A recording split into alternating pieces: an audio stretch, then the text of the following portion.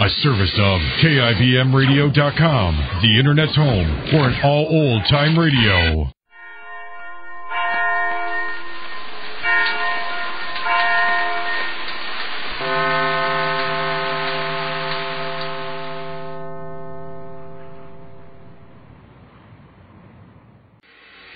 A service of KIBMradio.com, the Internet's home for an all-old-time radio.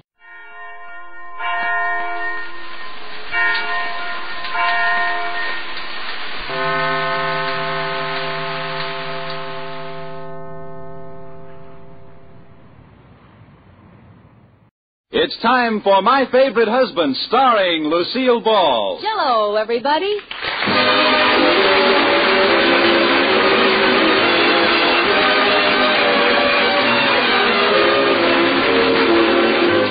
Yes, it's the new Gay Family series starring Lucille Ball with Richard Denning, brought to you by the Jell-O family of desserts. J-E-L-L.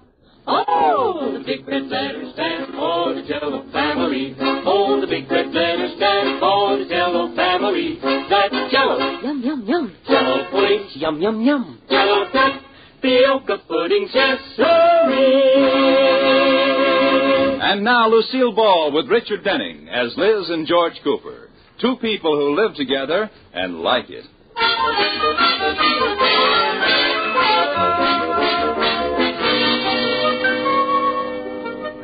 As we look in on the Coopers, it's morning, and there are 7 shopping days left until Christmas. George is eating breakfast, and Liz is in the kitchen with Katie, the maid. Katie. Yes, Mrs. Cooper? Have you any idea what George is going to give me for Christmas? Has he said anything? Not a thing. Oh, darn. I've got to find out. Why? Well, I'm knitting him a sweater, and if he's giving me something wonderful, maybe a measly sweater isn't enough to give him. Oh. On the other hand, if he's giving me some dinky little thing, why should I knock myself out knitting him a beautiful sweater? Why, Mrs. Cooper. Oh, Katie, you don't think I'm serious. It's the thought behind the gift that counts. It doesn't make any difference to me what kind of a fur coat George gives me. Well, I wish I could help you. Well, don't worry. I'll find out before he leaves that breakfast table. Here, give me the coffee. I'll take it in. Ooh, jingle bells, dee-dee-dee. Good morning, dear. Good morning, Katie. What? Oh, I was reading. Good morning, Liz, darling. How's my little husband this morning? Fine, thanks. Is there anything I can do for my sweet little ever-loving baby boy? Yes. What? Stop trying to find out what I'm giving you for Christmas. Oh, you. Come on, George. Iris knows what she's getting. Mr. Atterbury's giving her a mink stole for Christmas. How does she know? She already picked it out and charged it to him.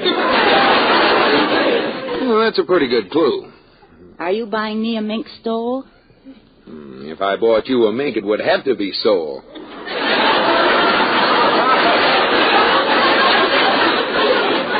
I made a funny. But it wasn't very. Oh, well, if you won't tell me what I'm getting, at least you could give me a hint. Oh, all right. It's big. Yes? And it's small. Huh?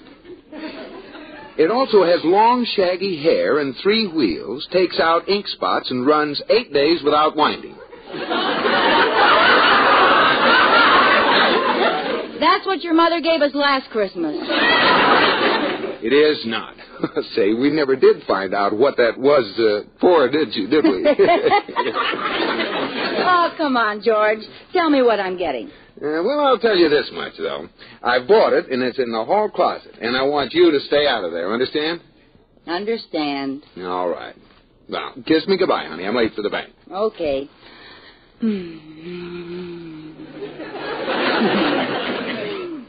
Now hurry down to the bank.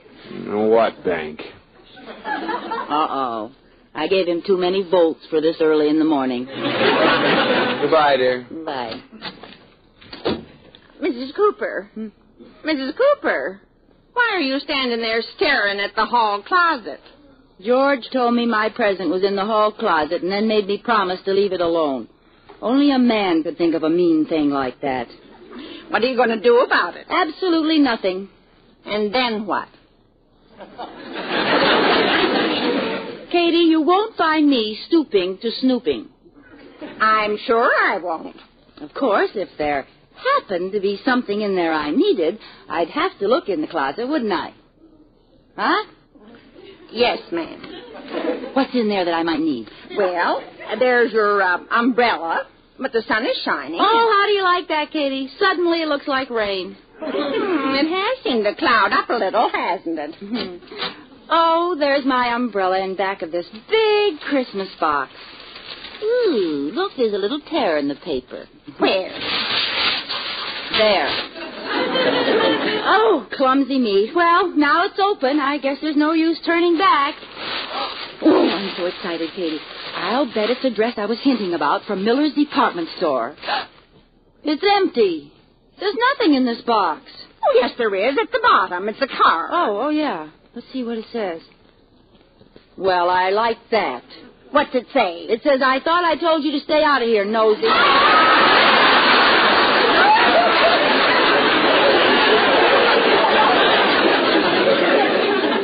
Well, that settles it. He's going to get a sweater and like it.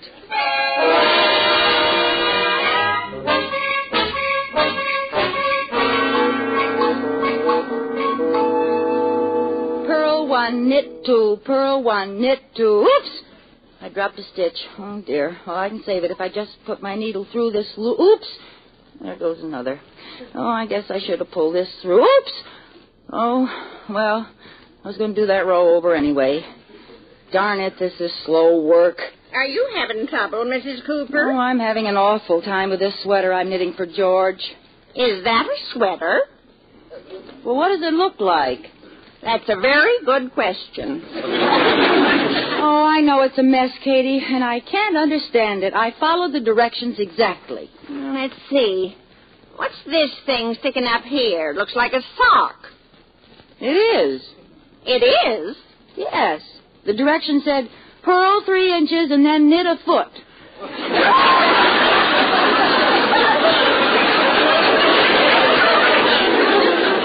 Oh, Mrs. Cooper, it didn't mean that. I thought it seemed odd. I thought maybe I was knitting socks to match the sweater and I could cut them loose later. I see. Well, the rest of it is... Wait a minute. What's this hole for? That's the neck. Oh. Then what's this hole next to it for? Oh, how do you like that? I left 2 openings for his head. Mrs. Cooper, you'd better rip it out and start over. No, it's a shame to waste all that work. I ought to give it to someone. Do you know anyone with 2 heads, Katie? Not offhand. Oh, wait, I know. I'll knit a belt on the other end of it, and he can use it for pants. No? No. Oh, I'm not good for anything. I wish I could knit like George's mother can. She doesn't even look at it, and it comes out just perfectly. Oh, that reminds me, Mrs. Cooper. Mr. Cooper's mother called before and said she was coming over this morning. Oh, keen. I wonder what Nosy Rosie wants. She didn't say. Maybe she's just coming over to visit. Ha! Mother Cooper never comes over just to visit. She comes over to see what I'm doing that I shouldn't be doing, what I'm not doing that I should be doing, what I'm doing that if she were doing it, she'd do it a lot better. Oh, Mrs. Cooper isn't that bad. Let's face it, Katie. She only lives to see how badly I keep house. An unmade bed is like a transfusion to her. Gives her strength to run her finger along a table and see if there's any dust on it. Well, she won't find any dust in this house. Oh, you dreamer. No, you can't win, Katie. Sometimes I think she's got dirt tattooed on the end of her finger. Oh, why did she ever move to town? I don't know. But brooding about it isn't going to get this sweater finished. I guess I'll have to rip most of it out. You'll never finish it by Christmas. Well, George will understand. I'll give him what I have done and tell him I'll finish it later. Yes, ma'am. Yoo-hoo! Anybody home? There she blows. Mr. Cooper's mother? Who else walks in without ringing the bell? She knows if she rang it, I'd pretend not to be home. The old, in here, Mother. I'll sneak upstairs, make the beds in case she goes up there. Oh, there you are, Elizabeth. How are you, dear? Fine, Mother Cooper. How are you? Well, here's a sight I never thought I'd see. Elizabeth Cooper dusting. I'm not dusting. Oh, then why are you holding that dirty old dust rag? That's a sweater I'm knitting. Oh, I'm sorry, dear. I didn't look very closely. Whose dog is it for?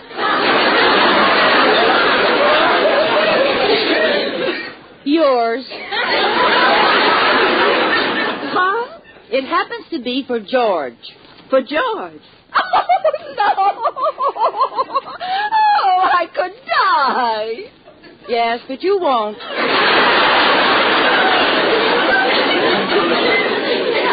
Sorry, Elizabeth. I've hurt your feelings. How could you tell? Come on in, Mother. Pull up a dust ball and sit down. Elizabeth, I came over to talk to you about something. Yes? You remember you invited me to spend Christmas with you? Well, I'm afraid I have some bad news for you. Oh? Aunt Bessie wrote and told me she's going to be all alone for Christmas. So I think I should go there and spend it with her, don't you? Yes. What was the bad news?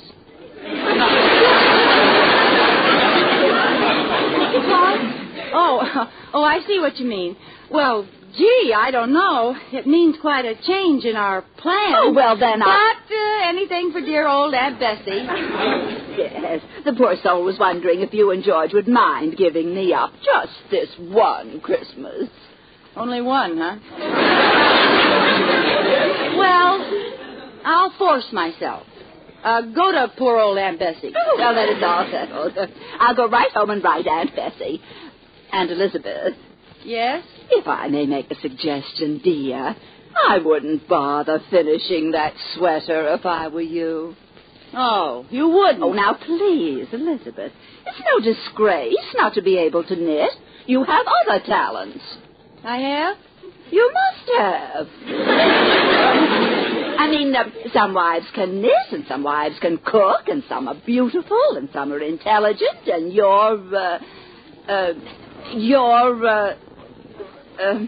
well, I have to run along, dear. Are you driving, or shall I call the Yellow Broomstick Company? Oh, my Elizabeth, you're so sensitive. Now, if I've said anything, it's just for your own good. My goodness, if I can't make a suggestion, then what am I here for? Oh, you're beginning to wonder, too. I'm only trying to help you, dear. I don't want you to be embarrassed. You see, I knitted George a beautiful cashmere sweater. Oh, you did? Yes, and I don't want you to suffer through any comparisons. Well, goodbye, dear. What are you running your finger around the table for? Forget where you parked your gum? Would you look at my finger? It's just black with dust. Well, there's only one thing for you to do. Talk to Katie? No, wash your hands. Oh, that doesn't make your house any cleaner, dear. Oh. Goodbye. Don't bother coming to the door. Oh, Katie. Well, what's the matter, Mrs. Cooper? She's knitted George a sweater for Christmas. No. Yes, so I have to finish mine, and it has to be better than hers. Give me that knitting. Knit one, purl two, knit one, purl two, knit one, purl two.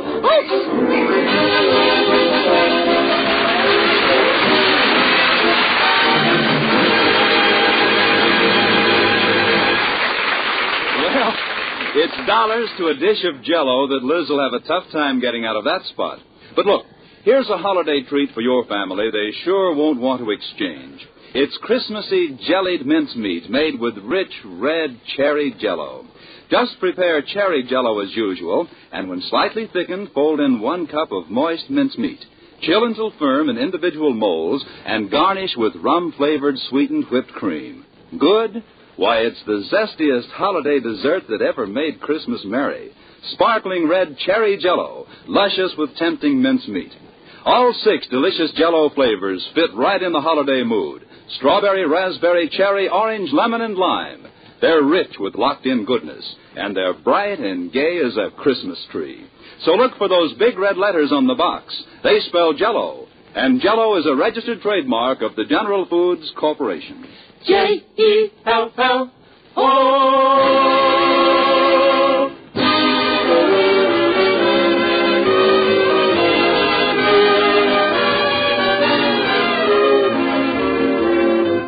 And now back to the Coopers. Liz is still busily working on the sweater that she has vowed to finish for George by Christmas time. Knit 1, purl 2, knit 1, purl 2, knit 1, purl... Mrs. Cooper. 1, purl 2, knit 1, purl... Are you still up, Mrs. Cooper? It's 3 o'clock in the morning. What day? Oh, I can't help it, Katie. I have to finish this sweater. How's it coming? I don't know. I haven't been able to see for 2 hours. It feels all right. Let me take a look. Well, you've licked the neck problem. Only one neck hole. Goody. What's this thing? What? Oh, that's the sleeve. Oh, and what's this one? That's the other sleeve. Mrs. Cooper. Yes? What's this one? Oh, no. 3 sleeves. Katie, do you know anybody with 3? No. No. Here I go again. Liz the Ripper. I'm losing ground, Katie. By Christmas, I'll owe the sweater 3 balls of yarn.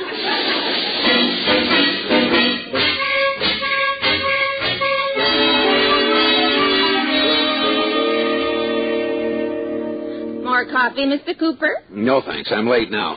Tell Liz goodbye for me, will you? Oh, here's Sleeping Beauty now.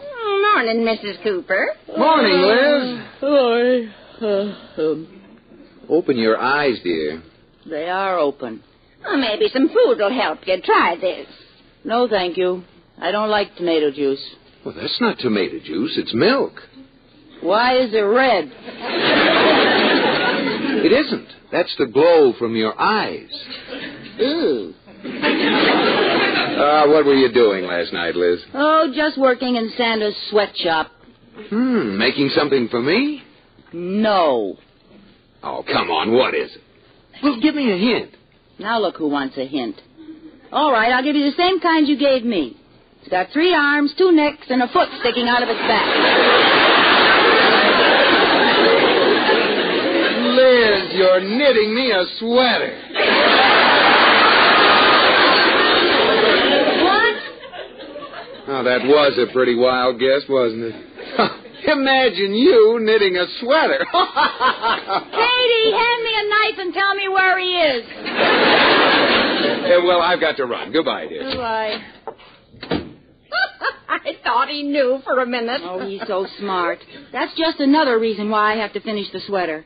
Will you get me my knitting, Katie? It's in the hall closet. All right, but I think you should give your eyes a rest. I can't help it. I've got to finish.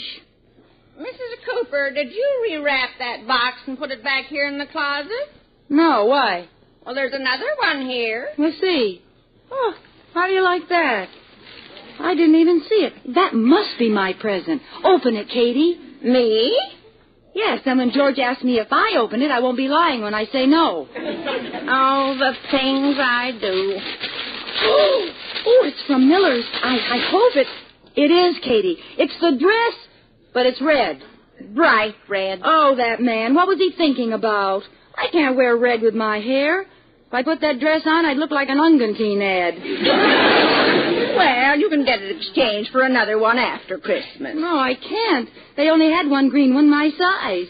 Katie, I'm going down and exchange it right now. But what will Mr. Cooper say when you open the box on Christmas and the dress is green? I'll tell him the color ran. So long, Katie.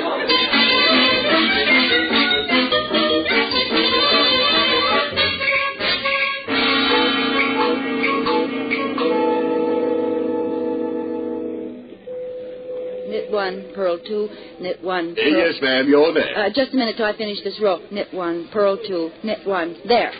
And when you get that sweater finished, are you going to try to exchange it? No. No, I'd like to exchange a Christmas present. I beg your pardon? I'd like to exchange a Christmas present. Aren't you a little late for last year? It's this year's Christmas present. Oh, well, in that case, what day is this? The 20th. For a minute, I thought I'd overslept. I just happened to receive this present a little early. Ooh, we've been snoopy, haven't we? Never mind. I'd like to exchange this for a dress that's the right color for my hair. Well, I don't think we have a dress that shade. Why don't you take a black one and give it a henna rinse? Oh, I'll bet you're a scream when you get out your chicken inspector badge. Will you exchange this dress or not? Well, I'll exchange it on one condition, that you return my telephone cord. Now, what would I be doing with your telephone cord? Well, I don't know, but you've got it knitted into your sweater. Oh!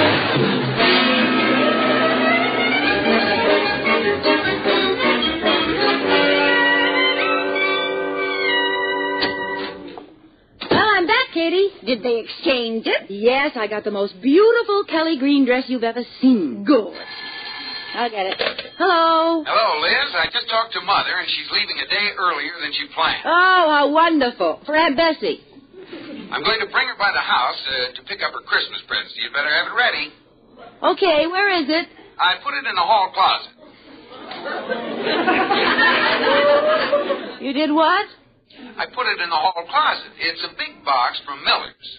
Miller's? Yeah, we'll be there in about an hour, honey. Bye. Oh, wait a minute, George. Oh, Katie, I exchanged the wrong present. That dress was for Mother Cooper. No. Yes, and they'll be here in an hour. I'll have to rush down and exchange it again. Wait a minute. Why not let her take the new one? Oh, no, she can't stand green. It clashes with her complexion. I'll see you in an hour, I hope.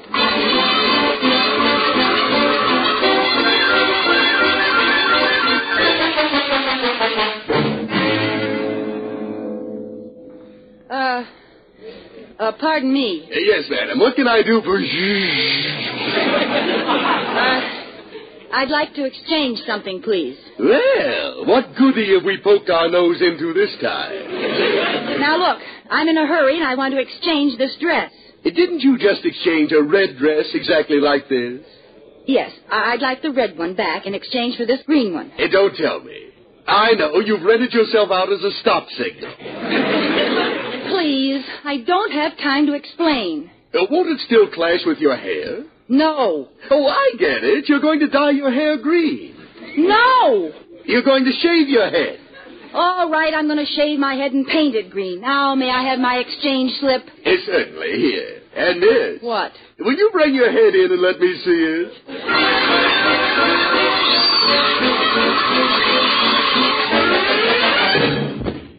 I made it. Did you get the red dress back? It's safe in this box. Are they here yet, Katie? Yes. Mr. Cooper and his mother just came in the front door. I told them you were upstairs. Thanks.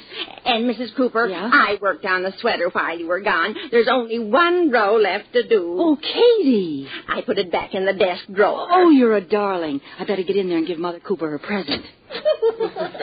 Hello, Mother Cooper. Elizabeth? Hi, Liz. Hi, honey. Well, Mother, here's your present. Oh, thank you, dear. Oh, wait a minute, Liz. You've made a mistake. I've what? Oh, that's not Mother's present. It isn't? No, that's yours. No. Well, it's nothing to get excited about. No? I'll get Mother's present. It's up on the shelf in the closet. What are you looking so glum about, dear? It's Christmas time. Be gay and happy. Jingle bells, jingle bells. Oh, go jingle your own bells.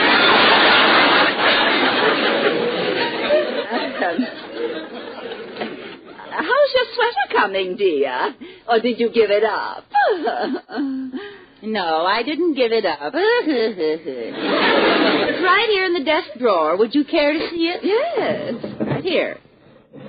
You bought this. No, I didn't. It isn't even finished yet, see? Your cab is here, Mother. Come on. Coming, baby. Elizabeth, let me see how you finished that neck. Ah, yes. Wonderful.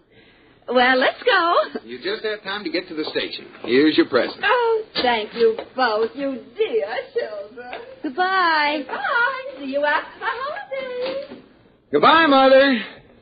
Oh, What's the matter? well, there's something cutting my ankle. Huh, it's a piece of yarn. Yarn? Yeah, look, it goes all the way down the stairs and along the walk and into the cab with Mother. Oh, put your foot on it, George. Break it, quick! Oh, there it broke. I never should have let her near it. I wonder where it comes from. And look, it goes right in the door and along the hall and... into the living room and across the carpet and up on the desk and all. Liz, you are knitting me a sweater. And isn't it wonderful? You've got 2 inches finished already.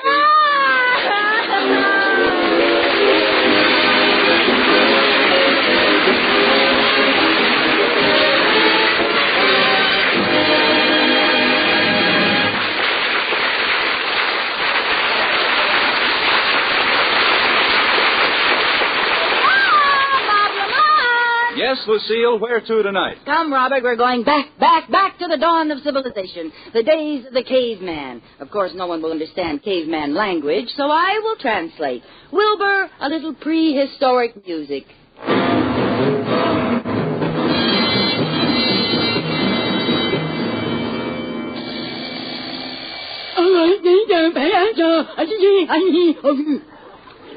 Oh, translation. Get up, Neanderthal. Civilization just dawned. Translation. You don't love me, Neanderthal. You haven't hit me on the head with a club lately. Huh? Oh, sorry.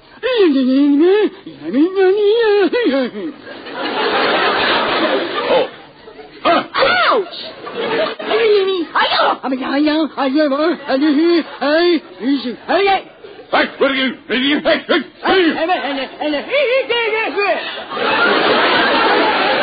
I want Jell-O with its 6 delicious flavors. Ugly, bugly, babby, oing, boing, and lime. Translation. Strawberry, raspberry, cherry, orange, lemon, and poop. Jell-O make you think of the real ripe Oggabug itself. Translation. Fruit. So look for big red letters on the box. They spell Jell-O, and Jell-O spells a treat. Because the...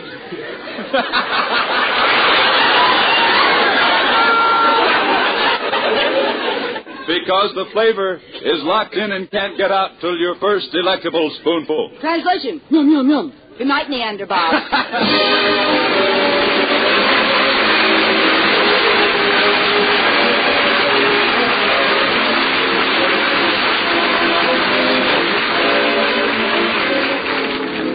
Ladies and gentlemen, the Christmas and New Year holiday season is a period of neighborly getting together and renewing community ties. It's a time when every American should be even more aware of the individual liberties he enjoys in the United States. And this freedom demands that each of us fulfills our duties as a citizen, to vote, to serve on juries, and to participate in community, state, and national affairs. By making our form of government work better here, we strengthen democracy everywhere. We provide an example of a free government which preserves the rights and the dignity of the individual. So remember, freedom is everybody's job.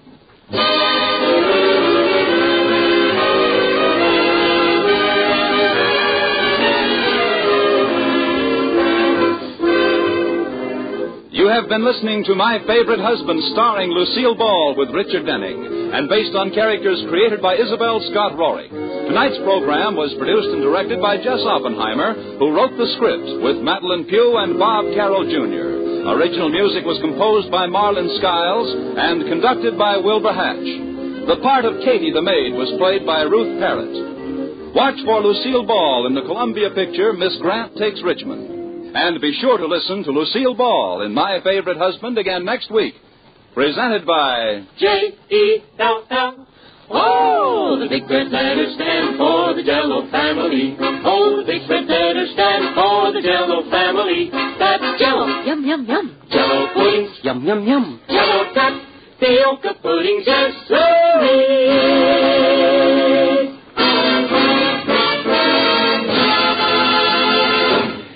Oh, it's log cabin syrup for mine. With that real Northwoods flavor, so fine, oh so fine. Blended cane into a maple, it's tops on your table. That real maple flavor does pancakes a favor. It's log cabin syrup for mine. Yes, Log Cabin is the syrup with that delicious Northwoods maple flavor. It's America's most popular quality table syrup. Enjoy it on waffles or pancakes for Sunday night suppers, as well as at breakfast. It's Log Cabin syrup for mine. Listen to Lucille Ball and My Favorite Husband again next week. Waggleman speaking. This is CBS, the Columbia Broadcasting System.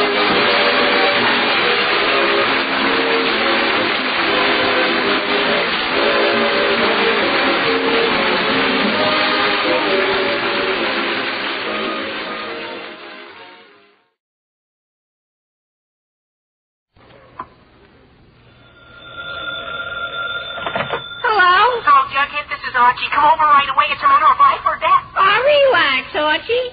Relax. Yes, and you relax too, because here he is again, the young millions of readers of Archie Comics magazine know and love so well, Archie Andrews and all his gang.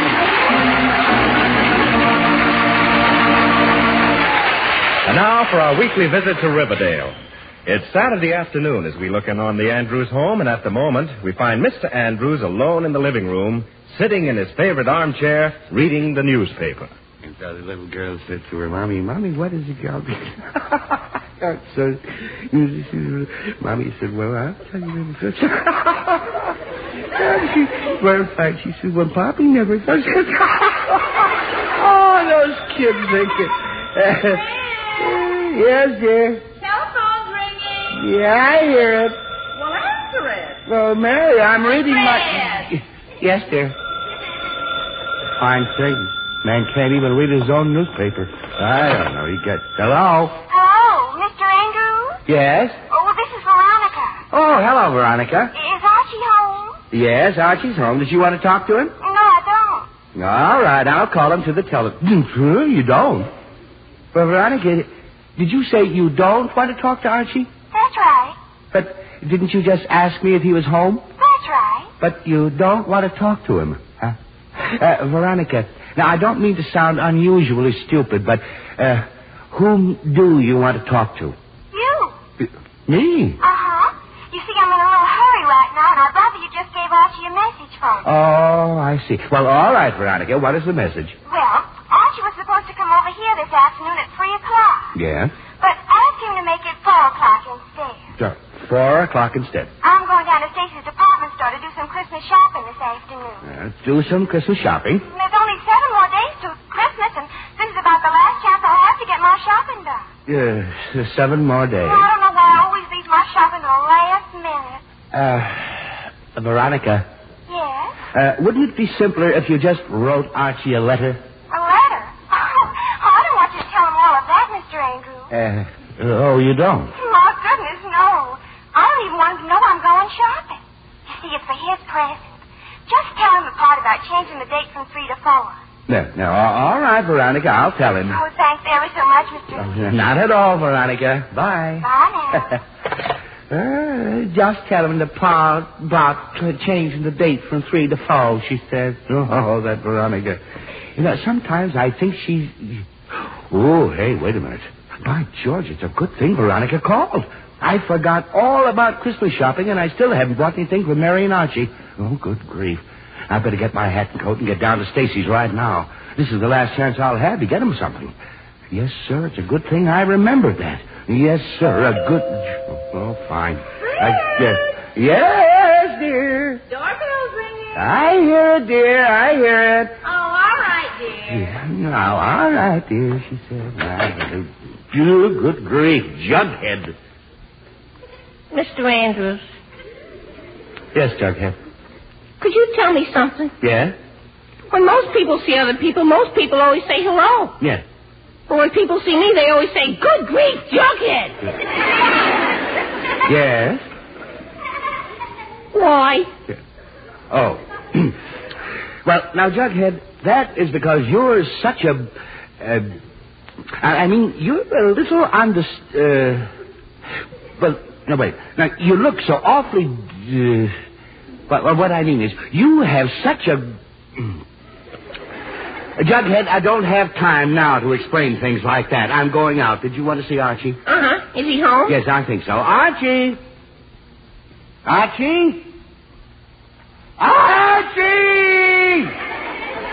Are you calling me, Dad? I am not calling the man in the moon. Come on down here. Jughead is here. Gee whiz, is he? Yes, Archie, he is he. I mean, he is. Gee, hiya, Jug. Hiya, Archie. I'll be right down. It's all right. Well, I'm glad that's settled. Gee. Jughead, if you'll excuse me, I'll go get my hat now. Why? Because I'm going out. When? Well, right now. Where? Down to the... Jughead, you have to know everything I'm going to do. Well, all right. Now, if you have no objections, I will get my hat and coat. Gee, hiya, Jug. What brings you over here? Hi, Archie. I just came over to see what you're going to do. Who, me? Well, I got to meet Veronica in a little while, and then we're going... Archie, Veronica just called, and she said... She did? Yes, Archie, she did. And she said... I never heard the phone ring. Well, it rang. Well, now, why didn't you call me? Archie. Yes, Dad? Do you care to hear what Veronica said or not? Well, sure, Dad, sure. Then be quiet so I can tell you. Okay, Dad, okay. Okay. Now, she said to... She said to change your appointment with her from 3 o'clock to 4 o'clock. From 3 to 4? That's right, yeah, an hour later. Gee whiz, I wonder why. Well, she said she had some things to attend to. Well, what kind of things? Well, Archie, I don't know. And what's more, I don't care. So stop asking foolish questions. I have to go out now, too. Well, gee whiz, where are you going, Dad? Oh, down to the... just out. That's a few little things I have to attend to. Oh, okay, Dad. See you later. Yes, Archie. I'll see you later. Bye. Gee whiz. Hey, Mr. Andrews. Yes? He forgot to say goodbye to me. Oh, great. Goodbye, Jughead. Be a good boy while I'm gone. I will. Bye, Mr. Andrews. Archie. Yes, Jughead? On second thought, there was something about the way your father said that I didn't like. No, Jug, forget it. But gee whiz, isn't that swell about Veronica changing our date? Huh? What's so swell about it? Well, now that Veronica's made our date an hour later, I have time to get my Christmas shopping done. But I don't want to... Well, this is practically the last chance I'll have. But I don't feel it. Good thing I thought of it. But who? I haven't bought a thing for anyone yet. Including me? Including you. Archie, it's high time you got your Christmas shopping done. That's right, Jug. Come on. We'll go right down to Stacy's department. Where are you going to get me, huh? Jug, you'll have to wait.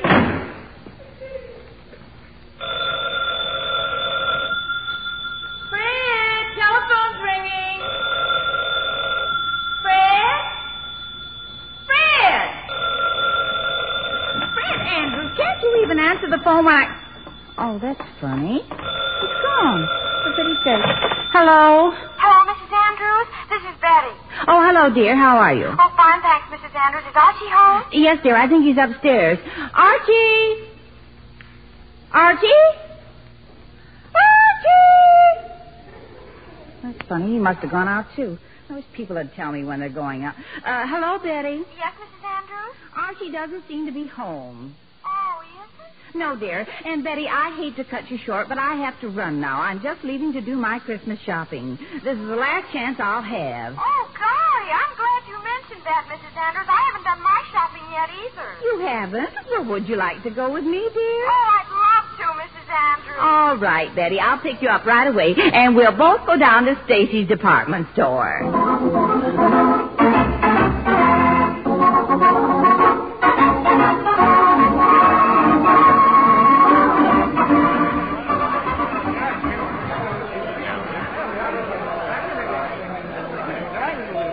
Archie, I never saw such crowds. Yes, Jughead, but when we got in that elevator and everyone started pushing, did you have to push back? Listen, Archie, in that crowd, even a sardine would have pushed back. Oh, well, never mind.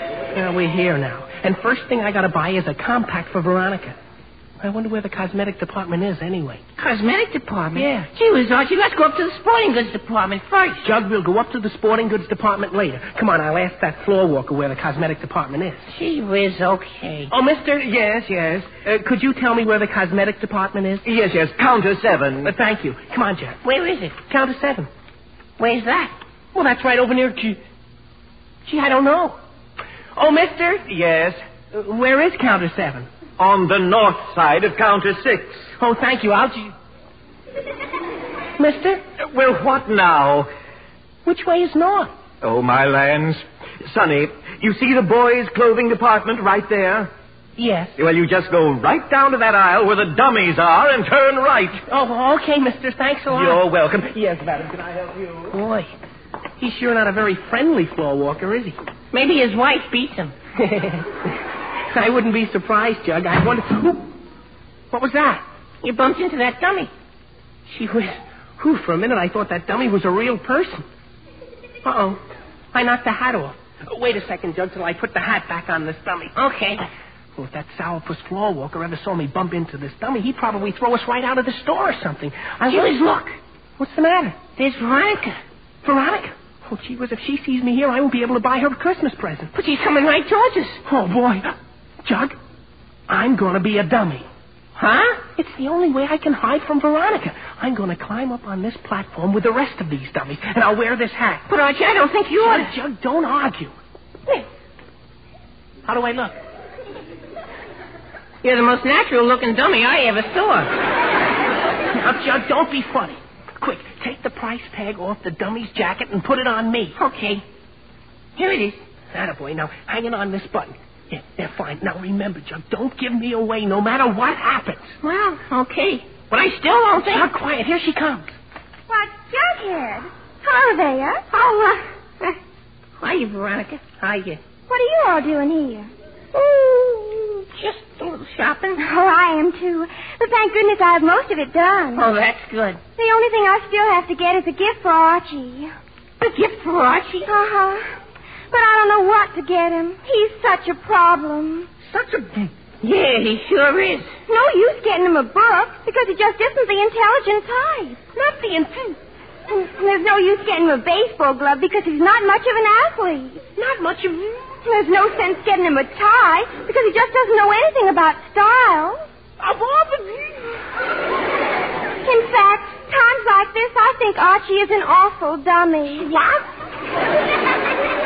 But then again, prices being what they are, there isn't much you can get for $1. $1? Did you say something, Jughead? For me, dear? Not a word, Veronica, not a word. Oh, well, I'd better keep looking. Would you like to come along? Oh, no, Veronica, I can't. I'm meeting someone here in a minute. Oh, all right, Jughead. I'll run along. Bye now. Bye, Veronica, bye. Okay, dummy, you can relax now. A fine thing. So Veronica thinks I'm not intelligent and not athletic, and I don't know anything about styles, and all she's going to spend is $1. Well, that's a fine state of affairs. Look out. Huh? Here comes a floor walker. Oh, boy, if he sees me up on this platform, I'll really have trouble. I better be a dummy some more. Yes, madam, yes. If it doesn't fit, you can return it at any time. Yes, ma'am. Oh, me, never have I seen such a rush. Never in all my days. Well, young man, what are you just standing there for? Me? Oh, I'm just waiting for a friend. Oh, for land's sake! Who put that dummy there? Oh, boy. That isn't the silliest-looking dummy I've ever seen.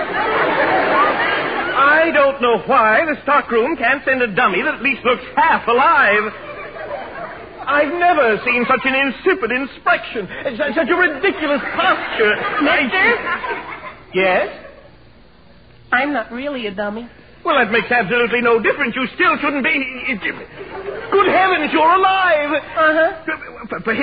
Man, get off of there this minute. Get off of there. Yes, sir. Well, what were you doing up there on that platform looking like a dummy? Well, that's a long story, sir. I have never in all my days heard anything like this. Well, yes, sir, but I have a good mind to take you to see Mr. Stacy, Mr. J.L. Stacy himself. Oh, don't do that, mister. Just what would your father say if he knew you were standing on that platform like a dummy?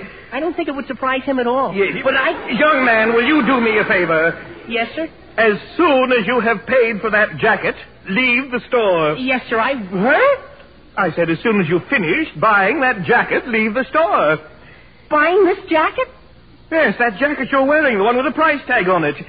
You are buying it, aren't you? Oh, no, sir, I'm not buying it. This is my jacket. Your jacket? Yeah. Oh. Of course, you have the sales slip. Oh, no, I bought it here last year. And you haven't removed the price tag yet? Removed it? Oh, mister, you don't understand. You see, Young man, I understand perfectly well. It's quite obvious that you were trying on that jacket and for some ridiculous reason decided to pose as dummy. Oh. No doubt you thought you could get away with the jacket without paying for it. Oh, but I was just... The price is $14.95. I want the money right now. But I was just trying to... How now, I said. But you don't understand. This is my own jacket, Mr. No-Fool. Jughead, tell the man this is my jacket and we... Jughead? Jughead! Young man, are you calling me names? No, sir. I was talking to my friend. What friend? Well, that's just it. He was here a minute ago. I bet he went up to the sporting goods department. Mister, if you'll just come up to the sporting goods department, we can find my friend, and he'll tell you that this jacket... Young man, I am not going up to the sporting goods department or any other department until I have the $14.95 for that jacket. But that's all the money I have. Hey, wait a minute. Beg pardon? I know. Mister, if I paid you for this jacket, you'd give me a sales slip, and then I could take it over to the exchange department and get my money back, couldn't I? Yes, you could do that, I suppose. Oh, well, in that case, it's all right. I haven't anything to worry about. Here's the money. Thank you. Here's your sales slip. Thank you. You're quite welcome. Good day, sir. Good day. Guess I fooled him. Yes, sir. Good thing I think fast. For a minute there, it looked like I wouldn't have any Christmas money. But now all I have to do is take my jacket and go to the exchange counter and give them this jacket and this... Gee whiz. If I do that, I'll have my money back all right, but I won't have my jacket. Oh, boy, now what am I going to do?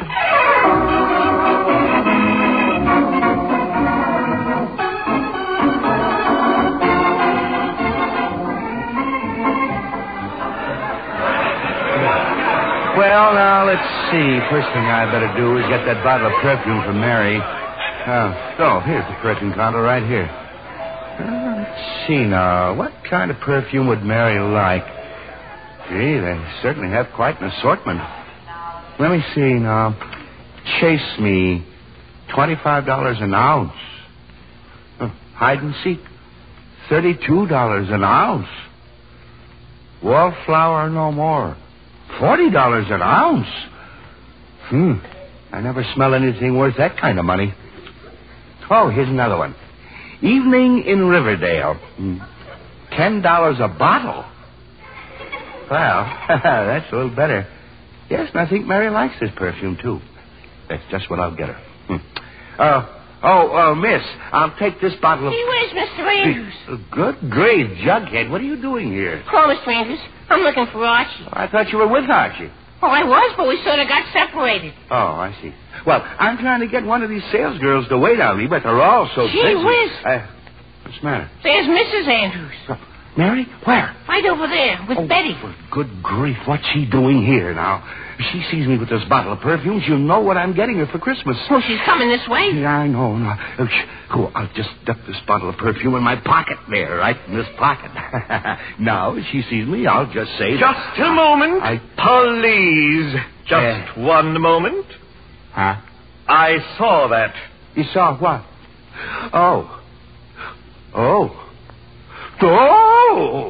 Oh, now, mister, you don't understand. You don't understand at all. Oh, I don't I? No, you don't. Did you or did you not just hide a bottle of perfume in your pocket? Well, yes, I did, but... Have you paid for it? Well, no, but you... Well, I don't know what you call it, but we call it shoplifting. Yes, of course, it's shoplifting. Oh, now, wait a minute, mister. I'm not shoplifting anything. I can explain the entire thing. I'm listening. But, you see, I've been trying to get one of the sales girls to wait on me, and I just saw my wife over there, and I hid the bottle of perfume because I didn't want her to know what I'm getting her for Christmas. Just where is your wife? Well, she's right over there. Good grief, she's gone. I thought so. But she was right there a minute ago. Now, Jughead, you tell man how we saw my... where the dickens did he go? Who? Jughead. He was standing right here just a second ago. I don't know where Mister. Huh? Do you imagine these things very often? Imagine... Why? What? Do you have delusions? But I... Spells? Do you see spots before your eyes? But I... Now, just keep calm, keep calm. There's no need to get excited. You just give me back the perfume and we'll forget the whole thing and you can go right home and lie down. Lie down? Who wants to lie down? The perfume, please. Yes, sir. Here, I have it right in my... Something wrong? It leaked. What leaked? It's a perfume bottle. It leaked all over my pocket. See, it's half empty. Oh, for land's sake. Now you have to pay for it. What? That's right. I was going to forget the whole incident, but I can't return a damaged bottle to the counter. Well, I certainly am not going to pay for a leaky bottle of perfume. Mister, if you're not satisfied with the item, you can take it to the exchange department. But I must be paid for it. But I said I must. Me, all right, you win. I'll go to the exchange department, but how I get into these things, I'll never know.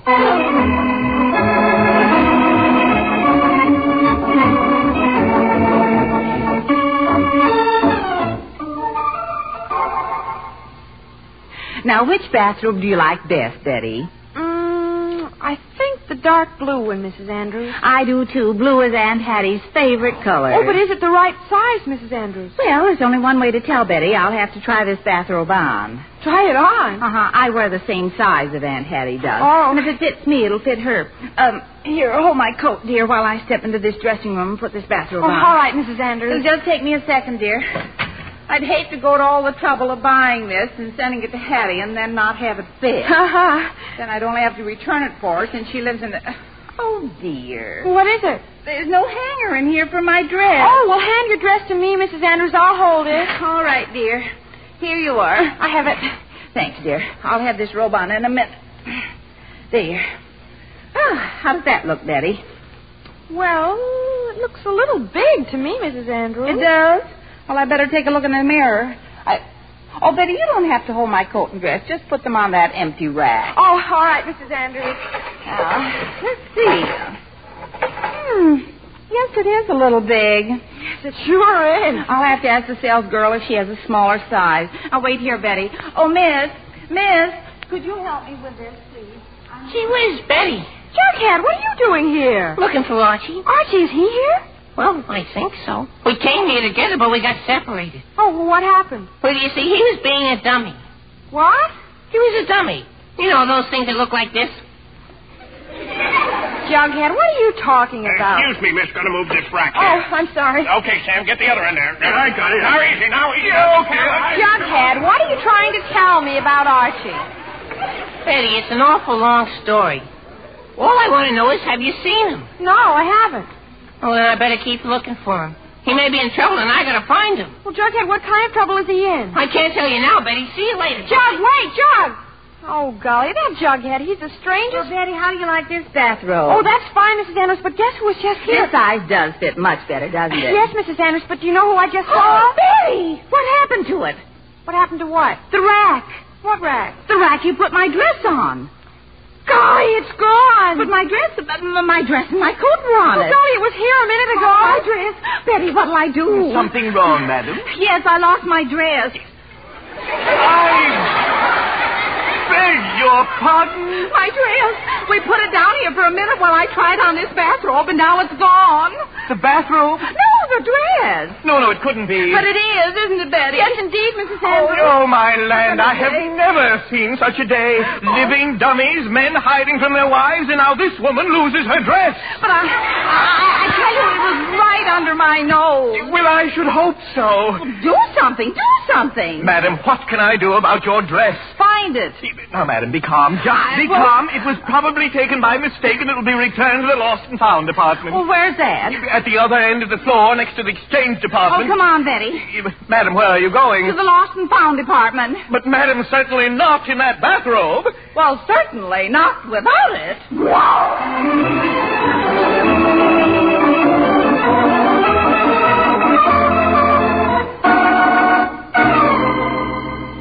Hey, Archie. Jughead, where the dickens have you been? Looking for you. I know that, but where did you go when I was arguing with the floor walker? I don't know. I turned around and looked at something. The next thing I knew, you were gone. Oh, great. And just because you weren't there to tell him that this jacket is really my own, I had to pay him for it. For your own jacket? Yeah, the price tag was still on it. That's what I'm standing in this line for. This is the exchange department, and I gotta try and get my money back. Sure, how are you going to get your jacket back? I don't know, but this is all your fault, Jughead. My fault? Yeah. My fault? Now listen, Archie, what did I do? I only... Archie! What in tarnation are you doing here? She was Dad. Where'd you come from? Never mind where I came from. What are you doing standing here in your shirt sleeves? Well, Dad, I can explain. You see, I came in here with Jughead and... What are you doing here? Mary, what are you doing in your bathrobe? Fred, it's not my bathrobe. Fred Andrews, you smell. What?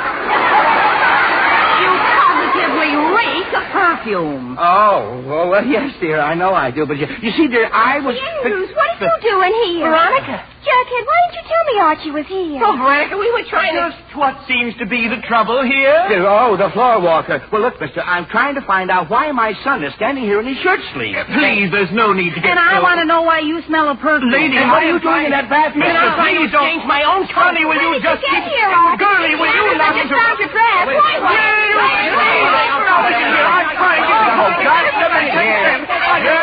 1 minute! Please. There. That's better. Now listen to me, all of you. This nonsense has gone far enough. Too far, in fact. Yes, Mr. Andrews. Yes, dear. Yes, Dad. I should say so. But all afternoon, you people have made life quite miserable for me. Quite miserable. Yes. Now, if there is any reason for it, I feel I'm entitled to an explanation. Well, mister, you know this coat? The one you thought I was buying? Yes. Well, my mother and father and Jughead and Veronica can all tell you that it's my own old coat. Why, of course, Archie. Oh, dear. You mean it really is his coat? I told you. Yes, and perhaps you recall that you didn't believe my wife was in the store when I hid the perfume bottle in my pocket. Well, yes, but... Well, sir, this lady is my wife. Oh, how do you do? How do you do? Yeah, I'm very And sorry. I just found out that two of your men moved an empty rack while I was talking to Jughead here, didn't they, Jughead? Sure they did. And that was the rack that had my dress and coat on it. Well, Mr. Floorwalker, what do you say to that? Please, no tempers, please. The customer is always right at J.L. Stacy's. We'll make amends. Mistakes will happen, you know. Now, young man, since that does seem to be your own coat, you may keep it, and I'll give you a cash credit slip for what you paid me. And you, sir, yes? I'll be glad to give you another bottle of perfume, compliments of the store. Well... And, madam, yes. I'm sure we can find your dress and coat in the lost and found department, and you may keep that bathrobe at no charge. Well, thank you. I'm here, too. Just be quiet. Well, people, will that satisfy you? Well, yes, I think that straightens out everything. I'm sorry there's been so much misunderstanding. Oh, that's quite all right, quite all right. And now, folks, if everything's settled, let's stop hiding from each other and get this Christmas shopping over and done with once and for all. Yes, Mr. Andrews. Yes, dear. All yes, right. Dad. Now, what's that? That's the 5 o'clock bell. Store's closing. You folks will all have to come back Monday. Come back and... What? Don't do this again.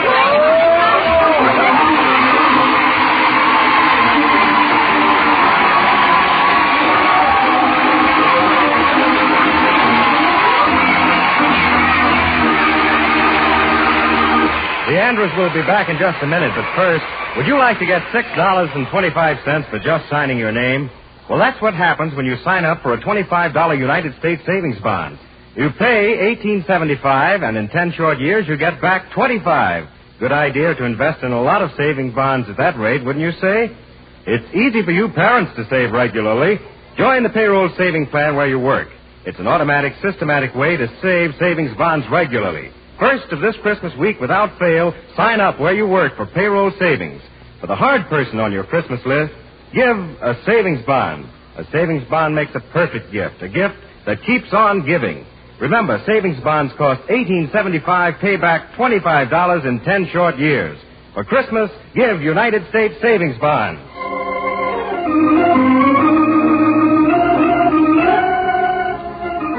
And now, back to the Andrews.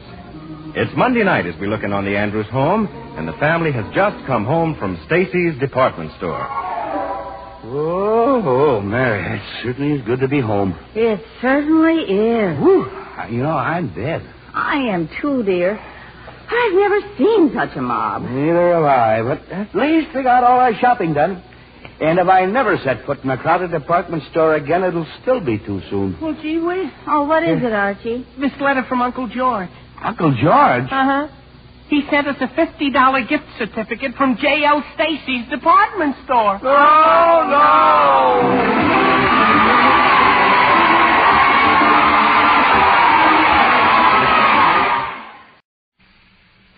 program transcribed. So, you think you're smart. You think you could top a flautist? A landscaper? What was that? I don't know. I can't even spell it. Okay. Do you think you could top a flautist, a landscaper, or an underwear salesman? I can spell that. Well, then prove it. Come on out and play Meet Your Match.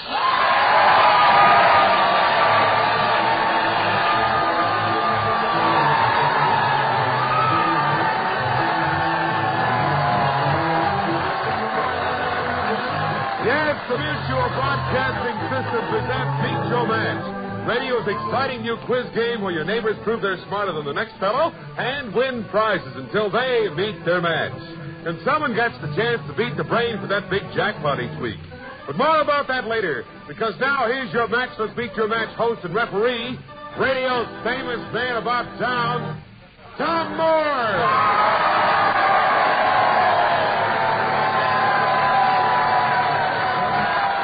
Thank you, Jack Fuller. And good evening, everybody. Well, we want to welcome you to Meet Your Match. Jack, you got us off to a fine start there. You've told some things here that I don't know whether we ought to have on the radio or not, but we'll find out what all these people do. We got a lot of prizes, a lot of questions, and 10 people from our studio audience, each with a different occupation. We've asked someone in the audience to help us start the game by selecting the first contestant. You know who it'd be. It's the flautist. Sounds wonderful. Let's find out what this pretty girl does. Good evening, Miss Flautist. Good evening. Just what is a flautist? One who plays the flute. Oh, well, for heaven's sake. Well, you just had us all startled. You know that. How long have you been playing the flute? Well, that'd be giving my age away. You mean you've played it practically since you were born? No. All but 8 years of my life. All but 8 years. How long have you been playing the flute? Oh, no, I didn't mean that. No, of course not. That's a pretty difficult instrument, isn't it? No, it isn't very difficult. It takes a lot of practice and concentration. How many hours a day do you practice? Well, as a student, when I was studying the flute very seriously and wanted to make it my profession, I'd study practice 4 and 5 hours a day, besides taking teensy lessons a week. No kidding. Now you're teaching the flute, yes, is that I it? am. Well, now that you've learned all about it, how often do you practice? How many hours a day? Well, some of my pupils may be listening, so I better not admit that. Oh, then it isn't true, once a flautist, always a flautist. I mean, you still have to practice. Oh, yes, well, definitely. good. That's very interesting. Excuse me, Tom. Well, why, Miss Flautist, do they call flautists flautists when they don't call them flutists? If Yeah, that's what I want to know, Jack. Well, right now I think we should call it flutist. Flautist is quite an old name for it, and I think we are in the modern Well, age. no wonder Jack Fuller calls you a flautist. It's an old word. Of course, I'm a pretty old fella. Thanks very much. Well, we're glad you're with us tonight, and you have a chance to take home a lot of prizes if you're real smart tonight, Miss Flutist, huh? That's right. All right, good. Now, here's how we play Meet Your Match. You're to pick a person to play against from the contestants here on the stage. You can pick a construction engineer, a shoe repairman, a cake decorator, an artist, a weaver, a retail grocer, a landscaper, an income tax man, bless his heart, and an underwear salesman. Now, of course, the point is to try to pick somebody that you think you can beat, because for every person you select and prove you're the smarter, you win a prize, and here's how. Now, if you answer a question correctly, you each get one question per round. If you answer correctly and he misses, you win the round and the prize. But now, if you miss and he answers correctly, you've met your match, and your opponent takes over the microphone and chooses his victim. Understand? Yes. Now, as long as you stay up there, Miss Flutist, winning rounds, you can stay right there and pick your victims. And if you're still up there at the end of the show, you'll be the one who has a chance to beat the brain for our great big jackpot. But more about that later. Right now, Miss Flutist, pick your poison or your victim. Who do you think you can beat? Just look them over there. Oh, I think I can beat the shoe repairman. A shoe repairman. All right, let's have him come up to the microphone. Our flutist believes she's smarter than this shoe repairman. Good evening, sir. How do you do? You are a shoe repairman. That's right, sir. How long have you been engaged in that interesting occupation? Oh, about 2.5 years. You like it? Well, yes. What did you do before you repaired shoes? Oh, assembly work, factory. Well, how'd you happen to get into this other line? My brother-in-law. A brother-in-law took you into the business. That's right. Well, that's good. Are you a pretty good cobbler? Well, I think so. What kind of souls do you like to work with? Sole? Yeah. Leather sole. Invisible. What sort of heels do you like? Don't answer that. All right, let's go on here. You've been chosen by our flutist because she believes she's smarter than you. Now, let's see who meets his match this round. Mr. Shoe Repairman, if you were traveling throughout the Far East, you would see many pagodas. What is a pagoda? Is it a mountain peak, a tall tower, or a small boat? Tall tower. Certainly, usually built in stories. You bet. Very good. Now, Miss Flutist, here's something that should be right down your alley. This is the time of year when joyous tintinabulations are most appropriate for the season. Does this refer to the singing of Christmas carols, the ringing of bells, or gay holiday parties? Yes. This is the time of year when joyous tintinabulations are most appropriate to the season. Does this refer to the singing of Christmas carols, the ringing of bells, or gay holiday parties? Do you know? Well, I'll guess. Guess. What is it? Christmas Carol. You know, for a professional musician, you should have known that, my dear. It's the ringing of bells. A tintinabulum is a bell used in many symphony orchestras, among other places. Didn't you know that? No, I didn't. Well, I'm real sorry, young lady. You've met your match, and our shoe repairman is the winner of this first round.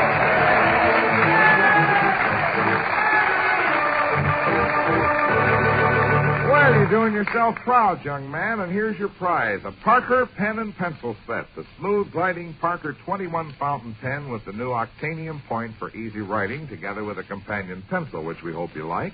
All right, sir. Mr. Shoe Repairman, you have a construction engineer, a cake decorator, an artist, a weaver, a retail grocer, a landscaper, an income tax man, and an underwear salesman to choose from. Which shall it be? Oh, let's try that weaver. The weaver? Oh, you're picking her because she's so pretty. I know. Well, that may be. Yes, I think it is. Let's bring her up to the microphone. Good evening, ma'am. Hello. You are a weaver by trade. Yes. Well, that's pretty unusual, isn't it? Huh? Well, it's more or less repairing clothes, not weaving cloth. I see. When I burn a hole in my coat with a cigarette, are you one of those kids that can... Yes, Well, no kidding.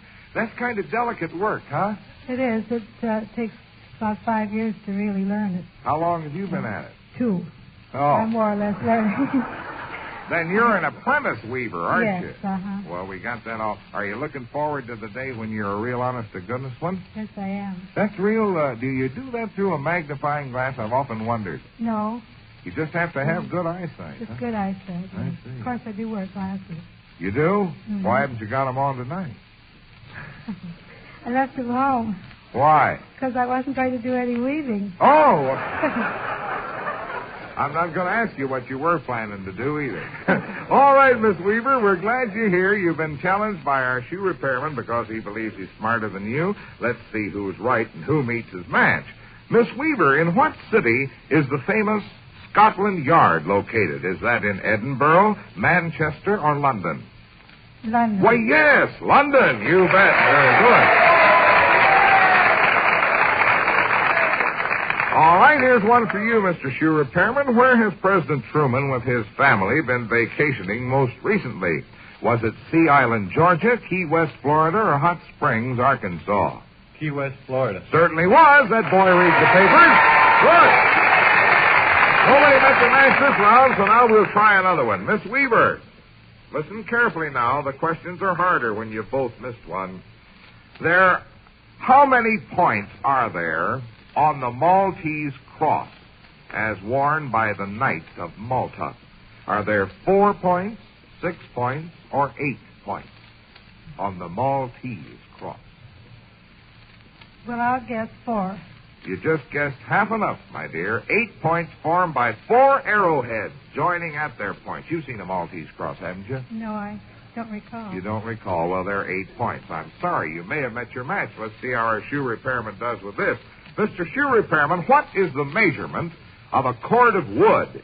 Is it 9 by 6 by 3, 6 by 2 by 2, or 8 by 4 by 4? A cord of wood. I'd say 8 by 4 by 4. You said it absolutely right. You won another round. Miss Weaver, you bet your match.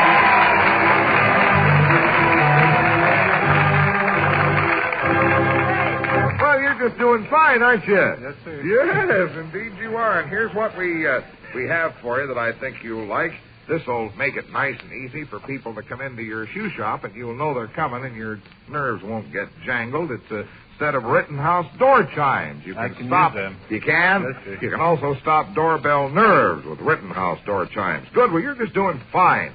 Now, I want you to stand up there and look over this other bunch that's waiting for you, because I'll be back to ask you who you're going to challenge in just a moment. But right now, I want to have a little talk with Jack Fuller. What was it, Jack? Well, Tom, the one who beats the brain. We want to talk about the brain for just a moment. Okay. The one who beats the brain wins a whole host of prizes. And one of our neighbors here on the stage is going to get that chance tonight. What's the brain? Well, I am the brain. I have a question. I know the answer. Do you? Yes, the brain has a question. And his brain teaser will really open the door to a treasure chest of gifts, if you can give the answer. And you folks at home can play Meet Your Match, too, and here's how. Make up a brain teaser for the brain, a verse or limerick about some famous personality, living or dead, and send it to Meet Your Match. If it's used, Meet Your Match will pay you $100 plus a beautiful prize. Just send your brain teaser to Meet Your Match, the Mutual Broadcasting System, New York, New York. That's Meet Your Match, the Mutual Broadcasting System, New York, New York. All questions become the property of Meet Your Match, and the decision of our judges is final. In cases of exact duplicates, only the first will be considered. And now back to your match with Meet Your Match host, Tom Moore. Thank you, Jack Fuller. Well, now we have a shoe repairman up here who's doing pretty good so far, folks. He hasn't met his match. Let's get right into another round and see how he does. Who have you picked out, Mr. Shoe Repairman? How about the underwear salesman? The underwear salesman. All right, fine. Let's have that gentleman come up to the microphone. And here he comes. How do you do, sir? Hello, Tom. How are you tonight? Well, how are you? You are a salesman of unmentionable articles of apparel, right? That's right. Fine. All kinds? No. No? The long woolly kind? Yes. Do you demonstrate your own product? No. I just wondered, where do you sell those things mostly now? Iowa. In Iowa? Well, those folks out there have got good sense, believe me. It gets cold as the dickens in Iowa. Well, sir, you've been challenged by our shoe repairman, Mr. Salesman, because he believes he's smarter than you. Let's see who meets his match here. Mr. Salesman, I'm going to read 3 well-known expressions, and I want you to tell me what each one means. Hang one's head, keep one's head, and give one his head. Now, what does hang one's head mean? To allow the head to droop. Is that what you mean? No, it's, if you saw me over there and you said, look at old Moore, he's hanging his head, what would I be doing? I mean, why would I be doing it? What in shame. Yes, I'd be ashamed. Good. Fine. Now, wait a minute, you have 2 more to go. You get the idea now, don't you? Yes, all right. I think I understand. If you say there's old Moore, he's a man who keeps his head. What does that mean? He doesn't get excited. Right, he stays calm. Good. All right. Then we'll say there's old Moore over there. Let's give him his head. What does that mean? Let him do as he wishes. Yeah, I wish somebody'd say that to me sometime, too. You're absolutely right. Good. All right, you're past the barrier. Now let's see how our shoe repairman does. Mr. Shoe Repairman, what's the difference between a dressing gown and a dressing down? Now, what's a dressing gown? What's the, Dressing gown. Usually gown worn over a nightgown, feminine. Yeah, bathrobe. Sure. All right, go ahead. Now, what's a dressing down? That's when you boss somebody out or something. Absolutely right. You bet. Very good. Okay. They both survived that round, so we'll make the questions a little tougher for this one. Mr. Salesman, what is the name of the fashionable neighborhood in the West End of London, England? Is it Park Place, Lundy's Lane, or Mayfair? Mayfair. Certainly is. It's Mayfair. Very good. Mr. Shoe Repairman, Jersey cattle were so named because of the territory in which they originated. Did they originally come from New Jersey, off the coast of France, or Australia? Jersey cattle.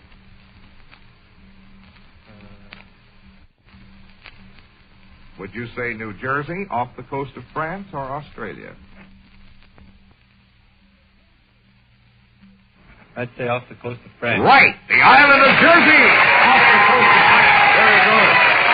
Hey, we got a couple of sparklers up here now, haven't we? All right, sir, here is one now for our underwear salesman. What, Mr. Underwear Salesman, is a trundle tail? Is it a monkey, a curly-tailed dog, or a folding bed? A trundle tail. Would you repeat that? Yes, I will. What is a trundle tail? Is it a monkey, a curly-tailed dog, or a folding bed? I believe that's a folding bed. I'm real sorry that you're incorrect. A trundle tail is a curly-tailed dog, or a cur. I'm very sorry. It's a tough question, but I told you it would be. We have an equally tough one for our friend, the shoe repairman, Mr. Shoe Repairman. If you begin a race in advance of another person, you have a head start. Now tell me, what is a red start? Is it a bird, a fresh person, or a sharp-pointed missile? I'd have to guess. I'd say it's a... What did you say? A bird, a fresh person, a sharp-pointed missile. Sharp-pointed missile. No, sir. It's a small European singing bird, so nobody's met their match this round either.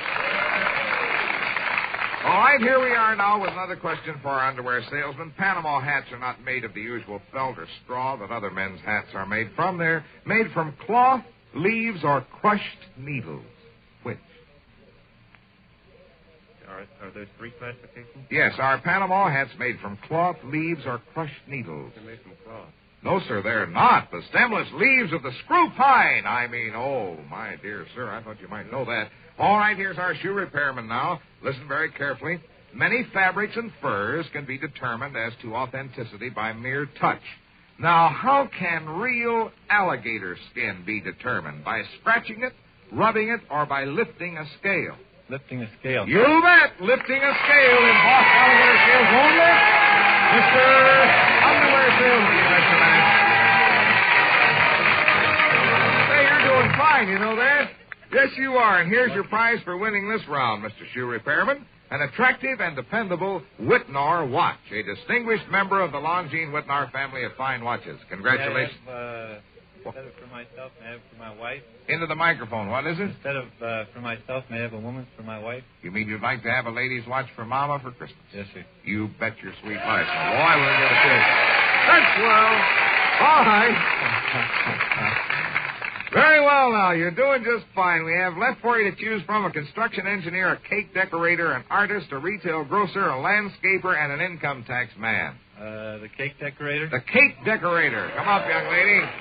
Yes, indeed, a cake decorator. She looks like a decoration on a cake herself. Hi. Now, right into the microphone, young lady. You are a cake decorator. Yes, sir. You mean you're one of the people that puts all that fancy stuff on there? Mm-hmm. Well, isn't that charming? How would you spell, what sort of letters do you use on a birthday cake for a man, for instance? Fancy scroll letters or block letters? If I wanted to write, for instance, Happy Birthday, Jack, what sort of letters would you use?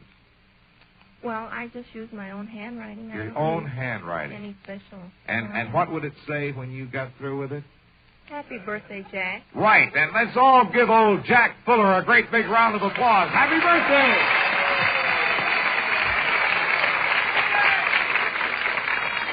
Jack is celebrating his 34th birthday tonight for the 7th time. All right, that's kind of delicate work, isn't it? You have to learn to do that and be kind of fancy? Yes, you have to go to school usually. To a cake decorator school? That's right. Sounds like kind of fun. You ever sample the stuff? Quite often, yes.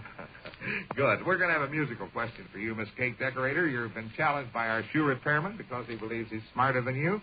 Let's see who turns out to be right. Time for organist Harold Turner to put his musical question in for this evening. And Harold says that each of your 3 songs contains the name of a state. I want you to tell me the state in each instance. All right, Harold, here we go. What's the first one?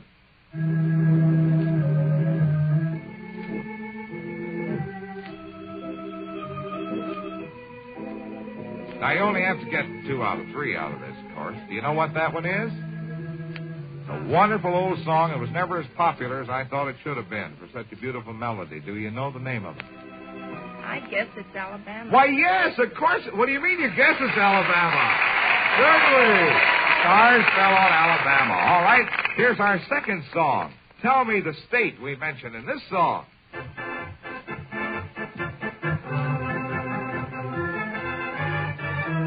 Now, that's on all the jukeboxes around. What is that? Pennsylvania. She knew it. Pennsylvania Polka. Very good.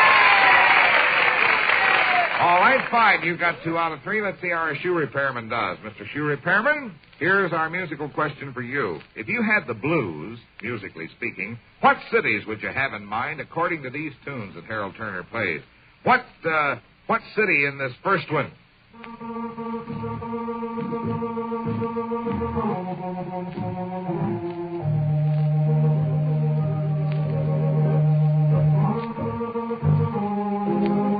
Now, the blues is actually named after a very famous street called Beale Street. What city are you in? Can you tell me? That be New Orleans? No, it's Memphis. The Memphis Blues. You still have a chance. There are 2 more, and you only have to get 2 out of 3. What city are we talking about in this particular type of blues song? St. Louis. St. Louis. You bet he knew that. All right, now, here's another blues song about a famous street in a famous city. The title of the song, of course, is Basin Street. Now, what city are we in? No help, please, folks. That should be New Orleans. It should be it. It absolutely is. Good. All right, fine. That's time. Oh, my goodness gracious. I suppose you heard our 34-year-old boy wonder over there yell, match time. Well, that means that whichever one of you folks is standing up here at the microphone now at the end of this round will be the one with a chance to beat the brain for our great big jackpot. That agreeable with you, Miss Cake Decorator? And with you, Mr. Shoe Repairman? Yes, sir. Good, all right. Of course, the questions are a little tough now. So let's begin. Miss Cake Decorator, the word burrow may be spelled in 3 different ways. And, of course, it has 3 different meanings. Now, can you give me the correct spelling of the 3 words, all of which we pronounce burrow? Now, one of them, of course, means a donkey. How do you spell that? I believe it would be B-U-R-R-O-W. Oh, no. No, that was the next one. That's a hole made by animals. I'm real sorry. And then there's a borough and incorporated town or district section of a city. I'm afraid that if our shoe repairman gets this, my dear, you've met your match, and he'll be up here to beat the brain. Mr. Shoe Repairman, listen very carefully. Reprocessed wool is made from cloth which has never been used or worn, has been worn many times, or has been worn once or twice. Reprocessed wool. Has never been worn, has been worn many times, or has been worn once or twice. Has been worn many times. No, sir, I'm sorry. It's exactly the opposite meaning. It's cloth that has never been used or worn. I'll bet you knew it, too, didn't you? I'm sorry. Well, that means we have to have another round now. Here's one for our cake decorator. Young lady, listen carefully now. In England, a famous name is Ben Nevis. Is this an actor, a mountain, or a castle? Ben Nevis. I'll have to guess on that and say it's a castle. No, I'm sorry. It's the highest mountain in Great Britain. You've got another chance, Mr. Shoe Repairman. Now listen carefully. The famous Liberty Bell originally had another name. Was it the Colonial Bell, the States Bell, or the Province Bell? I'd say the Province Bell. You said it absolutely right, Miss Cake Decorator. You bet your match, and our shoe repairman's been up here all through the show. All right, now I want you to tell me, first of all, so we can get on with the game and address you properly, will you give us your name, please, sir, and your hometown? Les Worcester. Les Worcester. W-O-R-C-E-S-T. Oh, Worcester, then, isn't it? All right. And where do you live, Les? Downers Grove. Downers Grove, Illinois. Well, good for you, Les. You did a swell job tonight. Now, Les, I want you to sit there and think for a while. Just kind of take things easy, because we're going to tell you all the prizes you'll win now if you beat the brain. What are they, Jack? First of all, a Stromberg-Carlson radio phonograph combination with AM and FM. There's nothing finer than a Stromberg-Carlson. Plus a luxurious $500 Longines watch, the world's most honored watch, a product of the Longines Wittnauer Watch Company. Plus a beautiful two-piece match set of Halliburton luggage, aluminum travel cases, precision cases made to last a lifetime. And to go with it, a set of King's Men, the world's finest toiletries for men, in the famous flagons of fired 23-karat gold. Plus the wonderful new $1 catalog of Spiegel Incorporated, and with that Spiegel catalog will be a $500 merchandise certificate. Plus a pair of twin-size, extra-long Kimport Regent quilted-top box springs and mattresses, and 2 pairs of 6-inch Longboy bed rail extensions from the Longboy Company of Los Angeles. Plus a portable fold-away Thor Automagic Glad Iron for perfect ironing in half the time with half the effort. Plus a 5-year supply of famous nationally advertised Blue Swan lovely lingerie, including sus pants, minikins, and luxurious Blue Swan slips, gowns, and pajamas. Your wife can use those. Fine. Now, also, here's a beautiful Columbia diamond ring. Columbia, truly the gem of devotion. Plus, a pair of comfortable Bertlock chairs in which you can relax and rock. The 3-in-1 chair from the Bertlock Corporation, and a pair of world-famous Rembrandt lamp masterpiece reflector table lamps in rich tooled metal. Plus $200 worth of Corday perfume. Corday's French perfumes, including their newest lasting fragrances, Fame, Jet, and Toujours Moi. Plus, a grand gas range with a Charcolator broiler, meat oven, and the exclusive safety feature, the Safety Key, made by Grand Home Appliances, Cleveland, Ohio. Then there's a wonderful gift for the home, Mr. Wooster, a Speed Queen Home Laundry, America's finest and fastest washer and ironer. That's Speed Queen. All these, plus durable beauty for your home. Any 2 rooms covered with easy-to-care-for Florever Vitalite plastic floor covering. Non-porous Florever is made by Delaware Floor Products. Now, as an additional gift to all those who played Meet Your Match tonight, Double Glow is awarding a 123-piece set of America's most beautiful Christmas tree decorations. Everything needed to trim your tree in giant-sized packages of fireproof Double Glow. And we have something nice, too, Tom, for those who didn't win a prize tonight. Excuse me for interrupting. Well, that's all right. What is it, Jack? Well, for the ladies, a sensational new collector's item, compact, by Bullet, called Lip Lock. It combines compact and lipstick in one. You'll find it as efficient as it is handsome. And for the men, a wonderful Stern Crest pipe of imported briar, banded in 14-karat gold from the L.H. Stern Company. Well, that's just swell. Now, Mr. Shoe Repairman, Mr. Les Wooster of Downers Grove, Illinois, you're the man who has a chance to beat the brain for all those wonderful prizes. And I don't think you'd have to worry about Mama's Christmas present if you got that stuff, would you? No, sir. Say, by the way, Les, do you drive a car?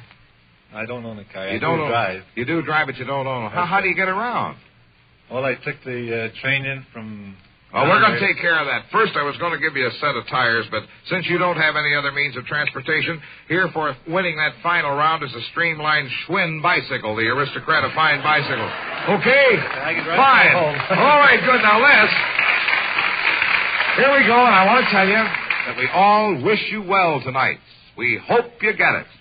Brain.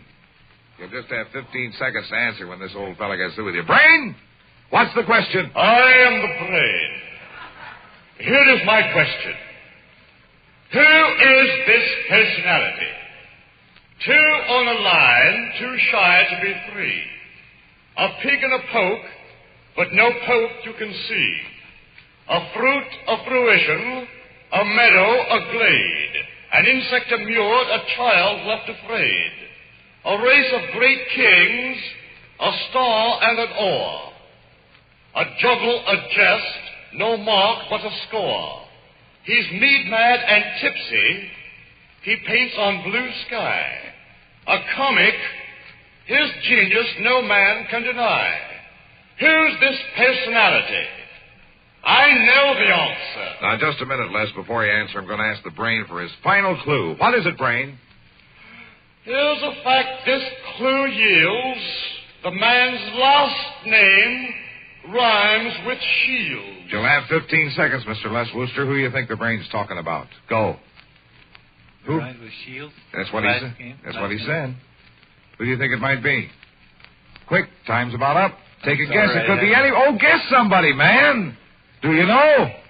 No, I don't. Oh, the time's up and he didn't even guess. Well, shucks. We'll see you again next Saturday night on Meet Your Match, folks. Good night. This program came from Chicago. We hope that you've enjoyed this recording, and for more happy listening, please visit otrcat.com. The foregoing program transcribed. This is the Mutual Broadcasting System. Colgate Dental Cream to clean your breath while you clean your teeth and help stop tooth decay, and Luster Cream Shampoo for soft, glamorous, caressable hair bring you Our Miss Brooks, starring Eve Arden. It's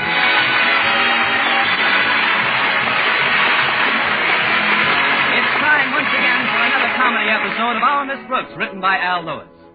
Well, the holiday season is practically with us.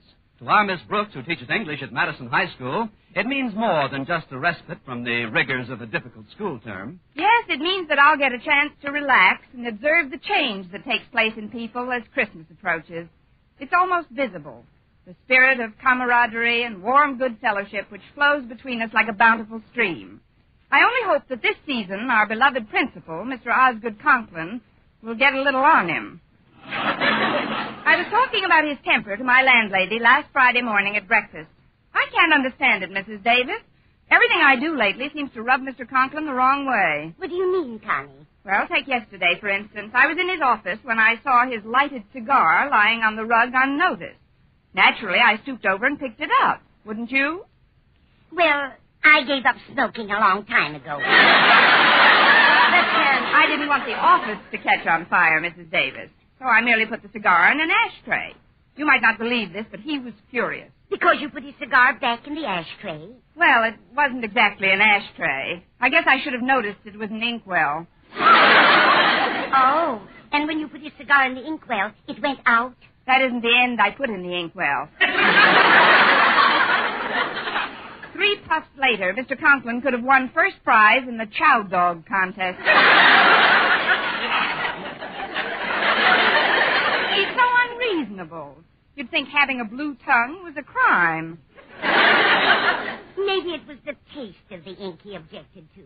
He's always been a finicky eater anyway. But forget about Mr. Conklin, Connie. Just stay out of his way as much as possible. Believe me, I'll do my best, Mrs. Davis. Say, that's quite a batch of mail you've got there. Is it all for you? Mail? Oh, this isn't incoming mail, Connie. These are the letters I picked up from all the kids in the neighborhood. You see, Bush's department store has a contest each year in which the child who writes the best letter to Santa Claus gets his choice of anything in the toy department. Oh, and you're Santa's helper. Mm-hmm. Well, I shop there anyway, so I just drop them off for the kids. They write such cute letters, some of them. Reminds me of the one you wrote to Santa when you were 7 years old. Me? Where did you see that, Mrs. Davis? Forgive me, Connie, but I've got it right here. I took it out of your old album. You know, the scrapbook with the souvenirs in it. You had it out last night. Remember? Oh, that's right. I thought I might run across some souvenir money in it. Let's see the letter, Mrs. Davis. Here you are, dear. Read it out loud. I get such a kick out of it. All right. It says, Dear Sandy Claus. Look at this spelling. SANDYCLAWSSS. That's nice. 1 S for each claw. Read on, dear. I don't want you to bring me very much toys at all, because then you would not have enough for all the other little children. Wasn't I a doll? Please, Sandy, just bring me a slate with some chalk and a eraser and some crayons and a ruler on account because when I grow up, I want to be a English teacher. Signed, Connie Brooks, age 7. Isn't that touching, Mrs. Davis? Even at that tender age, I was already planning my future poverty. You knew what you wanted, all right. Now, I'll just set these letters on the sideboard and pour us some coffee. Here's your cup, Connie. Thanks, Mrs. Davis. I'd better hurry. Walter Denton is picking me up this morning. Can we give you a lift? No, thank you. I'm going over to Bush's department store. They have a contest each year in which a child who writes the best letter to Santa Claus gets his choice of anything in the toy department? How did you know, Connie? You just finished telling me, Mrs. Davis. Oh, so I did. Now, where in the world did I put those letters?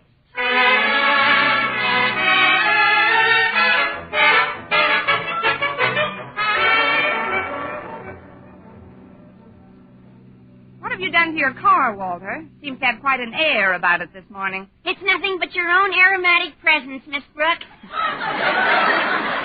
thanks, Walter, but I'm not what I mean. Wait a minute. Here's a cigar on the seat between us. Oh, probably dropped out of my dad's pocket. I drove him to work this morning. Say, do you mind if I keep it? It might make a nice good morning gesture to Mr. Conklin. I can use one at this point. Oh, sure. My dad's got a pocket full of cigars. But what's wrong with you and old Marblehead? Mr. Conklin. Are you in the doghouse, Miss Brooks? Where I am shouldn't happen to a dog, Walter. But maybe this little peace offering will help. Smells awfully sweet for a cigar. Oh, it isn't the cigar that has that sweet smell, Miss Brooks. That's Miss Enright. Where is she sitting, in the glove compartment? No, I just dropped her off at the beauty parlor. She was wearing a new perfume. She said it was called Voodoo. Kind of clings to the upholstery, doesn't it? Just like Miss Enright. Oh, I'm sorry, Walter. I shouldn't speak that way about another member of the faculty. Forget I said anything. Oh, sure. I know there's no love lost between you two. Although Miss Enright did pay you a rather nice compliment this morning. She did? Yes, ma'am. She said she thought it was wonderful how you taught the subject of English. Miss Enright said that? Just before she went into the beauty parlor. She said that anybody who could teach a language to so many kids for such a long time, in spite of her obvious difficulty in speaking that language, should get a medal. Maybe the dryer will fall on her. By the way, Walter, did Miss Enright mention her reason for going to the beauty parlor so early in the morning? Oh, come to think of it, she did. She said she was going out with Mr. Boynton after school. But today's Friday, the day Mr. Boynton usually takes me to the zoo. Well, it's also a special occasion for Miss Enright. It's her birthday. And you know something, Miss Brooks? She came right out and told me her age. How old did she say she was, Walter? 27. I guess that's why Mr. Boynton has to take her out today instead of you. I still don't see what Miss Enright's birthday has to do with it. He didn't take her out last year when she was 27. Or the year before when she was 28. Miss Brooks, I seem to detect the presence of the green-eyed monster in this vehicle. She can't possibly be back from the beauty parlor yet. Oh, it just makes me mad, Walter, the way some women try to keep their ages hidden. Why, if anybody wanted to make it their business, they could find out my age in a minute. How old are you, Miss Brooks? None of your business.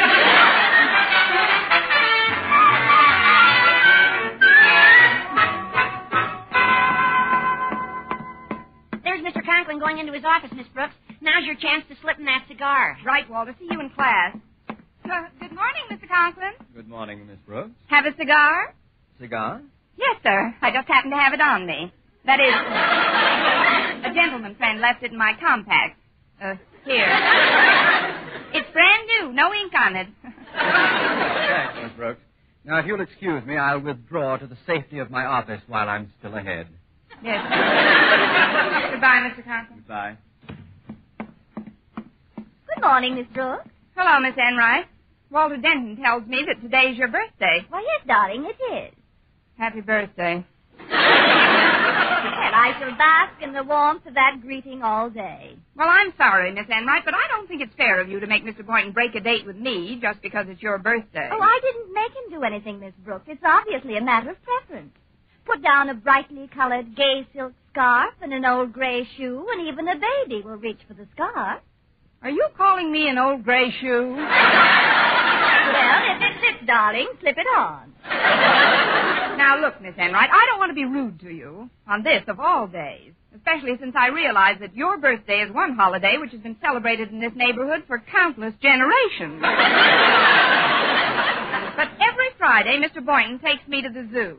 That's very cooperative, my dear, but if the zoo wants you badly enough, they'll come and get you. Now, you really must excuse me. I've got to find Walter Denton's car. I left a cigar in the front seat this morning. Oh, was that your cigar? I thought you were supposed to pipe. It's for Mr. Boynton. He's just a big, overgrown boy when it comes to practical jokes, you know, so I bought that cigar for him in the magic shop. In the magic shop? Yes. It's an exploding cigar. Not dangerous, of course, just full of soot. Oh, no. Excuse me, Miss Enright, but I've got to get back to Mr. Conklin's office right away. Mr. Conklin, for About that cigar I gave you, sir. Yes, Miss Brooks? Oh, Mr. Conklin, are you all right? Why, yes. I'm just dandy. But this soot all over my face. What do you suggest I do about that? What can you do, Mr. Conklin? Get down on one knee and sing April Showers.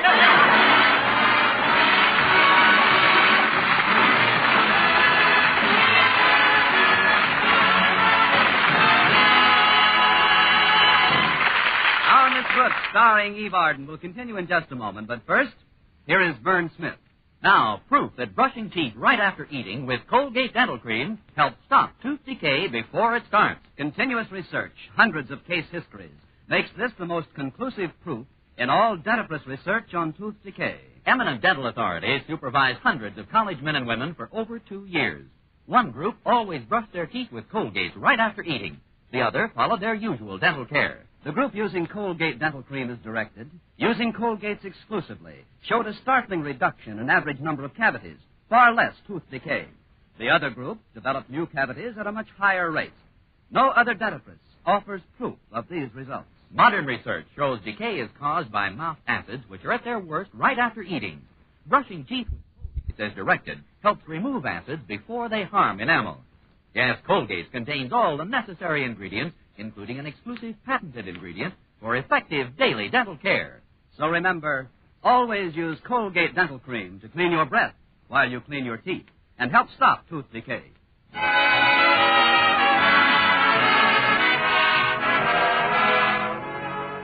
I finally convinced Mr. Conklin that the cigar episode should be included in my list of unpremeditated crimes. Then when lunch period dragged itself around, I hastened to the cafeteria to see if Miss Enright was with Mr. Boynton. She wasn't, so in 4 seconds flat, I was. I waited all during lunch for him to break our date for that afternoon, but he remained strangely silent. So while we were drinking our coffee, I summoned all my feminine wiles and subtly remarked, "Is I is or is I ain't your baby?"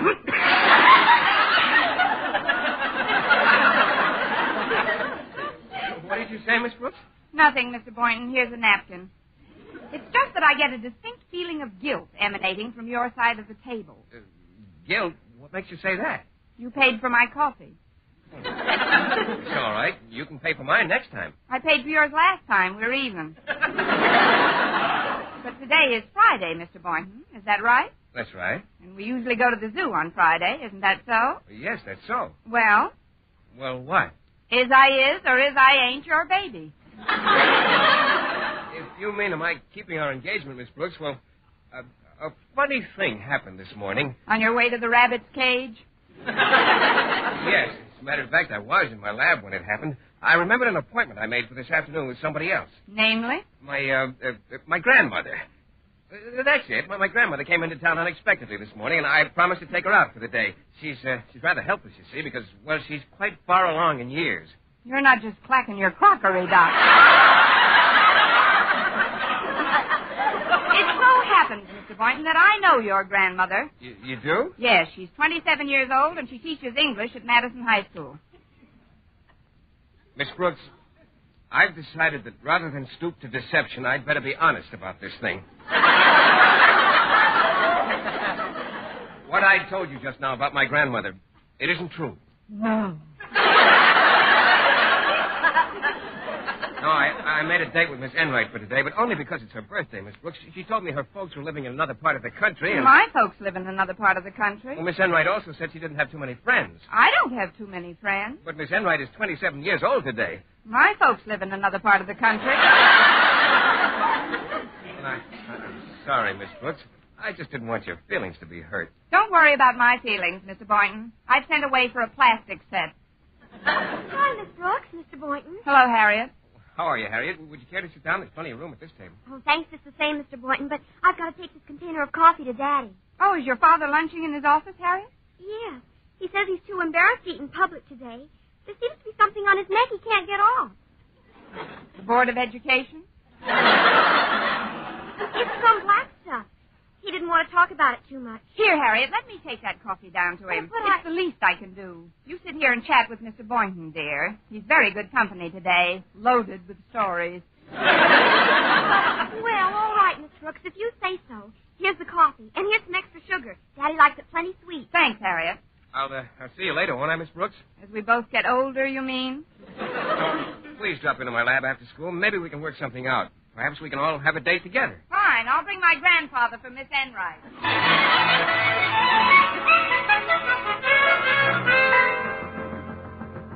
Come in. I met your daughter in the cafeteria, Mr. Conklin, and she gave me this coffee to bring you. What happened to her? Pull up lame? Well, as a matter of fact, sir, I wanted to sort of atone for some of my earlier transgressions. Well, don't stand there. Pour some coffee in a cup for me, please. Yes, sir. I'll just get this cover off. It's on pretty tight. Well, I hope it's hot. If there's anything I can't stand, it's cool coffee. Oh, I'm sure it's piping hot, Mr. Conklin. I can tell by the way the container feels. This lid is... Let me help you. No, it's coming now.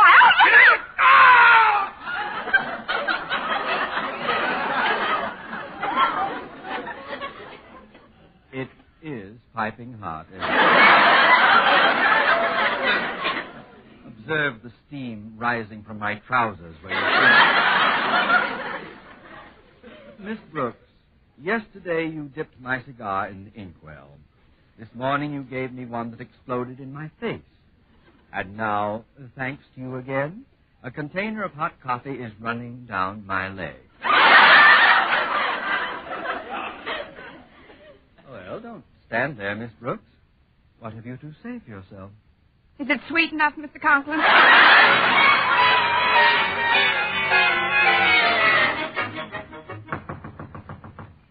If it isn't Miss Brooks, come in. I said come in. You are Osgood Conklin? I am. No doubt you heard of Bush's department store. I have. Well, I'm Bush. I'm a little pooped myself.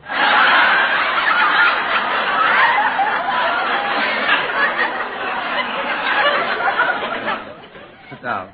I'll be brief, Mr. Conklin. Each year, my store gives away contest prizes to children who write in the best letters to Santa Claus. We like to choose some prominent citizens in our community to play Santa for this occasion. Hence my visit here. My dear Mr. Bush, if you're suggesting that I involve myself in the squalling clamor of hundreds of children in a department store, put it out of your mind. But, Mr. Conklin... You have no way of knowing this, of course, but I am a person with extremely high blood pressure and acute hypertension. Playing Santa to a band of yowling brats is out of the question. But I've invited all the photographers and reporters, Mr. Conklin. You'll get at the very least a 2-column picture in every paper. I'm sorry. It's absolutely unthinkable for me to 2-column picture? Of course. You see, we've picked the winning letter, and you're the ideal choice to present the grand prize this afternoon. Why me? Because you're a school principal, and the contest winner is a little 7-year-old girl who wants to be a teacher when she grows up. A teacher? Well, I guess I can arrange it. I'd hate to disappoint a child, especially this obviously backward little tyke. What time shall I be there, Mr. Bush? 4 o'clock sharp, please, and thank you so much for accepting our invitation. You're welcome, I'm sure. Now, if you'll excuse me, sir, I must inspect some new gym equipment that just arrived. Of course, Mr. Conklin. Oh, before I leave your office, may I use the phone? Certainly. Right there on my desk. See you at 4, Mr. Bush. Right, thank you. Santa Claus is coming to town. Hello, Mrs. Davis speaking. Oh, this is Mr. Bush of Bush's department store. My secretary gave me your phone number, Miss Davis. Told me what a grand job you've done of rounding up the children's letters in our Letter to Santa contest. I was glad to help, Mr. Bush. Thank you, Mrs. Davis. Now, there's just one bit of information I need from you. Do you know where, Connie Brooks lives? Connie Brooks? Certainly. She lives right here with me. Well, that's a coincidence. Could I speak with her? Not now. She's still in school. Oh, of course. It's not 3 o'clock yet. As a matter of fact, I was just getting ready to pick her up. One of the students in school with her usually takes her home, but he's busy today. I see. Well, Miss Davis, you can do me a great favor. Instead of taking her home today, bring Connie right over to our store. What for? You'll see. What kind of toys does she favor, Mrs. Davis? Toys. Connie doesn't play with toys. Oh, the serious type, eh? Well, Bring her over as early as you can, Mrs. Davis, so I can get acquainted with her. She'll probably warm up a bit after a nice romp in the sand pile. Now, remember, Mrs. Davis, don't tell her why she's coming to the store. I'd like it to be a surprise. It'll be a surprise, all right.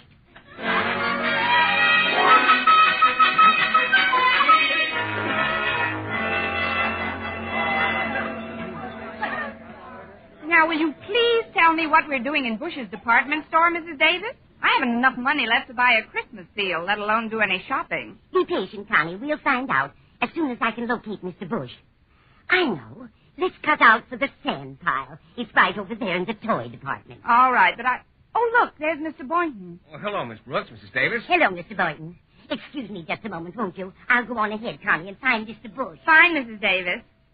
Well, Mr. Boynton, doing a little last-minute Christmas shopping? Oh, not exactly, Miss Brooks. Miss Enright asked me to come over here right after school. She's crazy about children, she says, and they're having some sort of contest here today. Where is she now? Well, she's in the hardware department picking up a new roaster. She says next to children, she likes nothing better than cooking and housework. I bet she's terribly decent to animals, too. I'm sorry I didn't see you after school, but Miss Enright insisted we leave at once. After all, it is... Her birthday today, I know, Mr. Boynton. I had a hunch you two would wind up alone. Oh, we're only going to a movie, Miss Brooks. Donald O'Connor in Francis just opened at the State. It's the story of an army mule. Oh? That's where you're taking Miss Enright? That's right. What are you trying to do, start your own mule train? I just got the most charming pot, darling. Oh, you've acquired one of your own, haven't you, Mr. Boynton? Hello, Prudence. Cooked any interesting children lately? Please, ladies, please, let's get over to the toy department. They're getting ready for the ceremonies. The spotlight was just turned on that platform. Oh, fine, Mr. Boynton. I just adore toys. Oh, why don't you act your age? Come along, Miss Brooks. I see Mrs. Davis right in the front row. Attention! Quiet, please, children. Quiet, children. Quiet. Here, without further ado, is your old friend Santa Claus.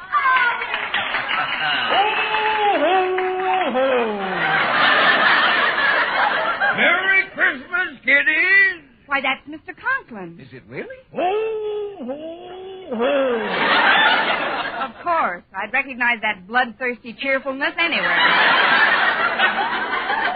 Here you are, Santa. Here's the prize-winning letter in the contest. I suppose you read it out loud and will surprise the author, who I know is among those listening. Charlie. It says, Dear Santa Claus, spelled C-L-A-W-S-S-S. That's nice. One S for each claw. I don't want you to bring me very much toys at all, 'cause then you would not have enough for all the other little children. Isn't she a doll? Wait a minute. This sounds awfully familiar. Please, Sandy, just bring me a slate with some chalk and a eraser and some crayons and a ruler, 'cause when I grow up, I want to be a English teacher. Oh, no. Signed, Connie Brooks, age 7. Now, if this little girl will step up. Connie Brooks! You sound like you know this girl, Mr. Conklin. Let's get her up to the platform. Where are you, honey? You, Mr. Bush, down here. I'm Mrs. Davis. Oh, hello, Mrs. Davis. The girl you're looking for is standing right here beside me. What? Who are you?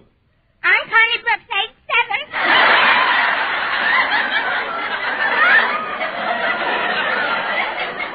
Miss Brooks, what's the meaning of this? Yes. What is this hoax?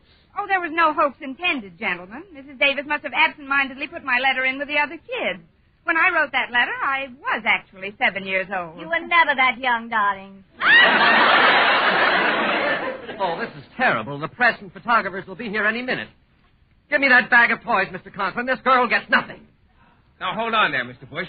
The contest rules clearly state that the winner must be a child. If Miss Brooks was 7 years old when she wrote that letter, she's entitled to take home anything she wants from the toy department. Yes. I think you've got something there, Mr. Boynton. Oh, this is terribly embarrassing. Miss Brooks, if you'll just leave the premises before the press arrive, you may have anything in the toy department you desire. What do you want? Mr. Bush, this is Mr. Boynton. Wrap him up.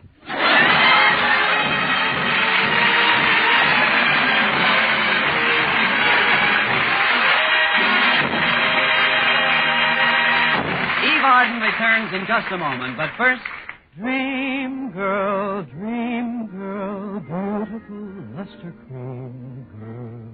Tonight? Yes, tonight, show him how much lovelier your hair can look after a Luster Cream shampoo. Luster Cream, world's finest shampoo. No other shampoo in the world gives K-Duma's magic blend of secret ingredients plus gentle lanolin. Not a soap, not a liquid. Luster Cream shampoo leaves hair 3 ways lovelier. Fragrantly clean, free of loose dandruff, glistening with sheen, soft, manageable. Even in hardest water, Luster Cream lathers instantly. No special rinse needed after a Luster Cream shampoo. So gentle, Luster Cream is wonderful even for children's hair. Tonight, yes, tonight, try Luster Cream shampoo. Dream girl, beautiful Luster Cream girl. Your crowning glory too, a Luster Cream shampoo. And now, once again, here is Eve Arden.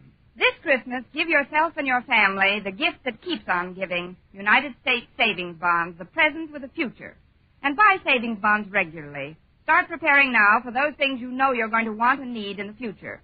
If you're on a regular payroll, use the Easy Payroll Savings Plan. If you're self-employed, use the Bond-a-Month Plan. Invest today in security, your own economic security and the security of your country. Buy United States Savings Bonds today. Next week, tune into another Our Miss Brooks show brought to you by Luster Cream Shampoo, the soft, glamorous, caressable hair, and Colgate Dental Cream to clean your breath while you clean your teeth and help stop tooth decay. Our Miss Brooks, starring Eve Arden, is produced by Larry Burns, directed by Al Lewis, with music by Wilbur Hatch. Mr. Boynton is played by Jeff Chandler, Mr. Conklin by Gail Gordon. Others in tonight's cast were Jane Morgan, Dick Crenna, Gloria McMillan, Mary Jane Croft, and Hal March.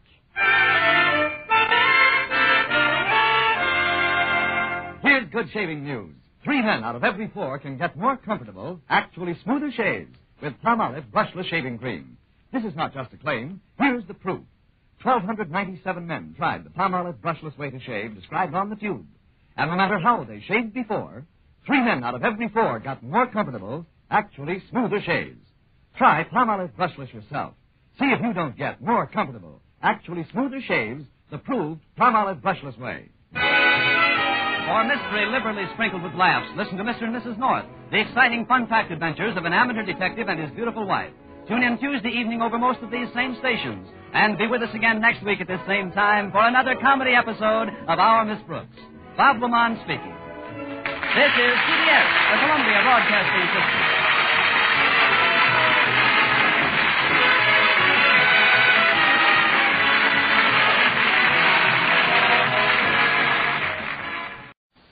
The Jack Benny Program, transcribed, presented by Lucky Strike.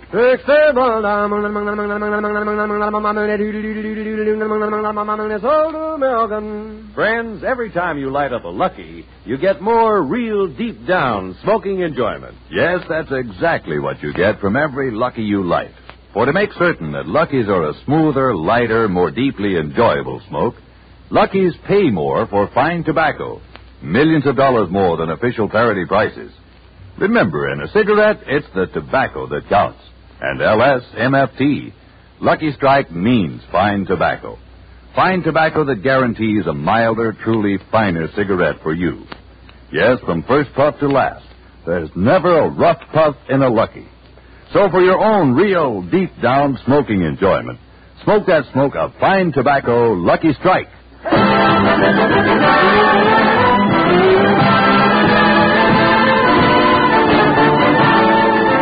The Lucky Strike program, starring Jack Benny, with Mary Livingston, Phil Harris, Rochester, Dennis Day, the Sportsman Sport Cat, and yours truly, Don Wilson.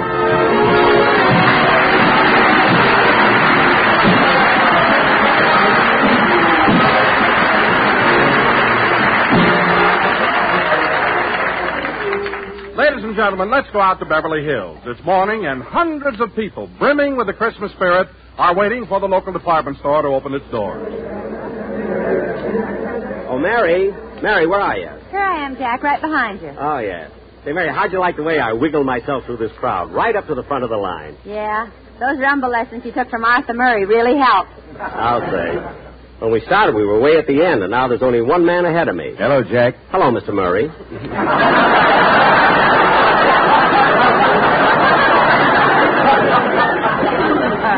Oh, look, Mary, they're getting ready to open the store and let the crowd in. I can see the manager walking over to the floor walker. Jasper, what is it, Mr. Simpkins? It's almost time to open the store. Are all the clerks at their stations? Yes, sir. Good. You will open the doors in 10 seconds. Are you ready for final inspection? Yes, sir. Hair? Comb. Chin? Out. Jacket? Pressed. Carnation? Moist. Good. It is now 9 o'clock. You may open the doors and guide our customers into the store. Yes, sir. Mule train! Mule train!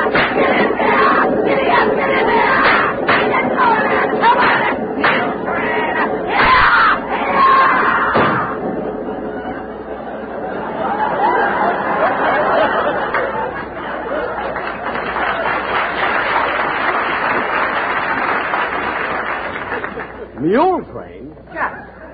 Jasper, how could you do a thing like that to our customers? When I saw those faces, I couldn't control myself. Wait here, Mary. I'll be right back. Jack, don't get into it. Never mind. Say, mister, are you the manager? Yes, I am. Well, as one of your steady customers, I resent being ushered into the store like a mule. I apologize, sir. I've never been I said I apologize. Put your ears down.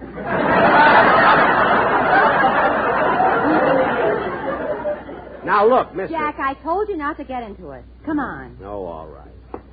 Jack, I'd like to go to a store with you just once where you don't get into an argument with everybody. Look, Mary, I'll admit that sometimes it may be my fault, but not this time. Imagine driving customers into a store yelling mule train. Well, don't stand there complaining. Go have your coat fixed. My coat? His whip tore your sleeve off. Oh, yeah. Well, I'll just pin it and then fix it when I get home. Come on. Mary, what do you think I ought to get for my sister Florence in Chicago? Oh, I don't know. It ought to be something nice. You know, Mary, I have no brothers and no other sister. Florence is my only close relative. I ought to get her something really nice. What'd you get her last year? A pencil sharpener. Oh, how sweet, Jack. But then she is your only sister. Yeah. After all, you know. Jack, let's go outside and come in the store again. Why? I want that guy with the whip to get another crack at you. Nothing doing. He had his chance. Anyway, I can't understand a store like this bringing customers in just the way Hey, pardon me, mister. Did you see my wife? Huh? Are you talking to me? Yeah. Did you see my wife? No, I haven't. As a matter of fact, I don't even know your wife. And how do you know you didn't see her?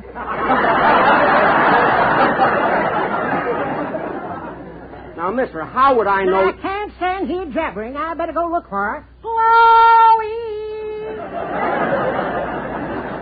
Now, come on, Mary. Let's go. Oh, Jack, look. There's Dennis. Where? Oh, yes. Hey, young man, what can I do for you? Gee, I don't know what to get for my mother. She goes horseback riding a lot. Maybe she'd like it if I buy something for the horse. But say, mister. Yes? How much is that horse collar? Horse collar? Yes, that white one hanging up there on the wall. Young man, this is the plumbing department.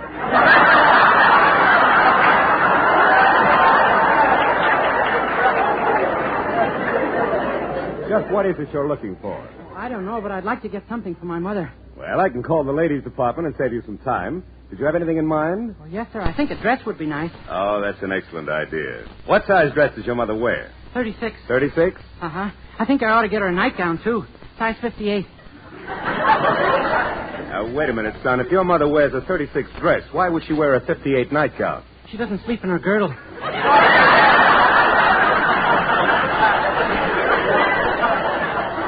Young man, I think you're a little confused. However, I will admit there is a little variation in size, but very slight. Gee, I hope that movie company doesn't find out. Movie company? Yeah, they want my mother to take off her girdle to advertise their new picture. What picture? Lost Boundaries. Young man, would you do me a favor and shoplift something so I can have you arrested? What? Let it go. Is there anything else I can do for you? Uh-huh. Those men's shirts in that case across the aisle, are they real silk? Oh, yes, they are. They'd make a wonderful gift for your father. Oh, they're not for my father. I'd like to buy them for Jack Benny. Jack Benny? Do you know him? Oh, sure. He's on one of my shows.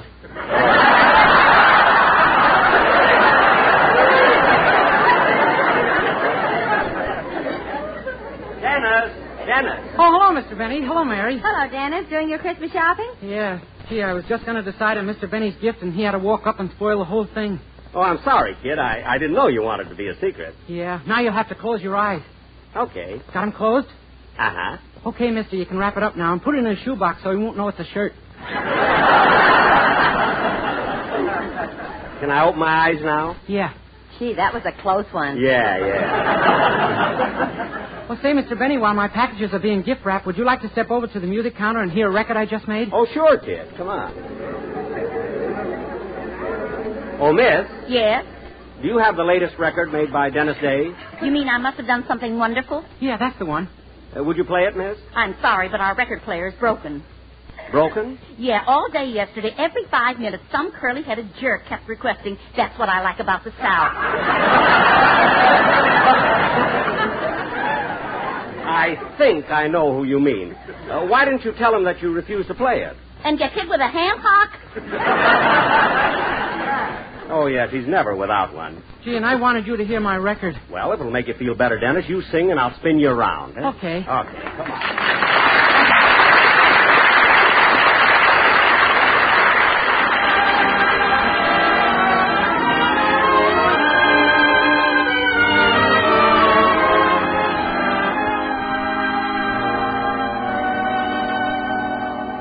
I must have done something wonderful to find someone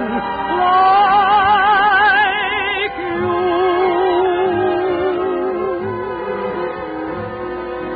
Somehow, somewhere, I did something sweet, like helping old ladies across the street. I'll never know why you love me so. I only know you do. Darling, have done something wonderful to be blessed with someone like you.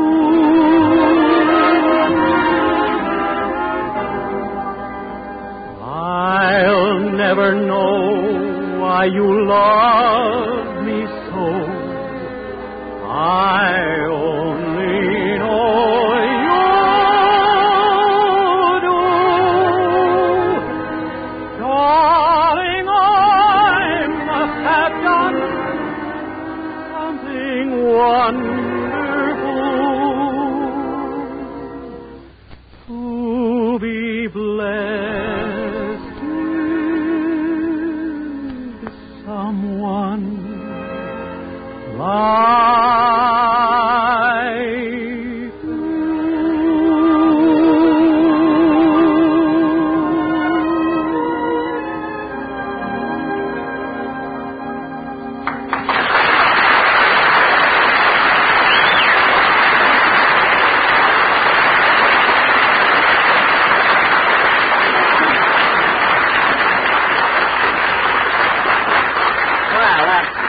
very good, Dennis. I bet it's a swell record. Say, Mary, don't you think that song will be... Mary? Now, where did Mary go? Well, she's way over there at the end of the counter. Oh, yeah. May I wait on you, miss? Yes, I'd like to get something for a gentleman. A gentleman? Your husband? No, my boss. He's been nice to me, and I'd like to show my appreciation. Oh, here's something nice. A gold tie clasp. A gold tie clasp? No. Well, how about a gold keychain? No. How about gold cufflinks? Look, mister, I don't want to get him anything. He can melt down.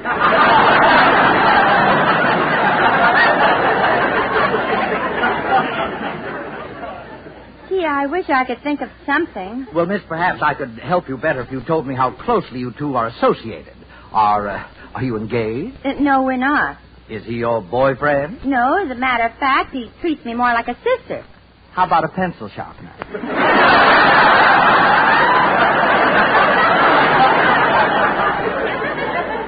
A pencil sharpener? Yes, we ship one to Chicago every year. It goes to a girl named Flossie. You mean Florence? Well, I feel like I know her. Hey, Mary, let's not keep losing each other. See, I spend more... Oh, hello, Mr. Benny. Oh, hello. It's on the way to Chicago. Wait a minute. This year I was going to get my sister something different.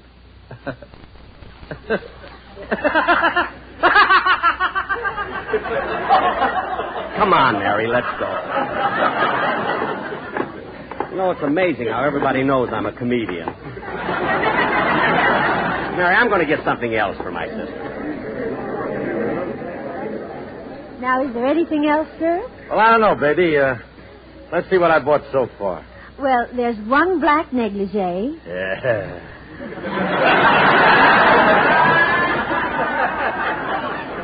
That's for my ever-loving wife. Oh, you're married? Am I married? Why, I'm married to Alice Faye, the sweetest little gal who ever... Oh, come on now, baby. Stop crying. There ain't enough of me for everybody.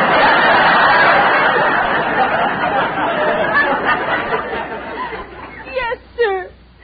Happens every time. Now, let's see, honey. I've got everybody's present except one for Jackson. Oh, I know. I'll get him a pair of socks. What size? 11 and a half. These? Yeah. Now I'll just take off my shoes, put the new ones on, and then I'll be all Mr. Harris, I thought you were going to give socks to Mr. Benny. I am. Here are my old ones. Gift wrap them. Don't you want me to sew up the holes first? No. Just throw in a needle and thread. And give the old man something to do when he gets home from his rumble lesson. Yeah, put plenty of ribbon on the box so the kids can play around. Hey, Phil. Well, dear hearts and gentle people. It's funny running into you, Phil. Yeah, how's Alice? Now stop it. Well, what's the matter with her? Usual thing. She's upset because she found out I'm married. Oh, now that's ridiculous. You cried a little too, Dad.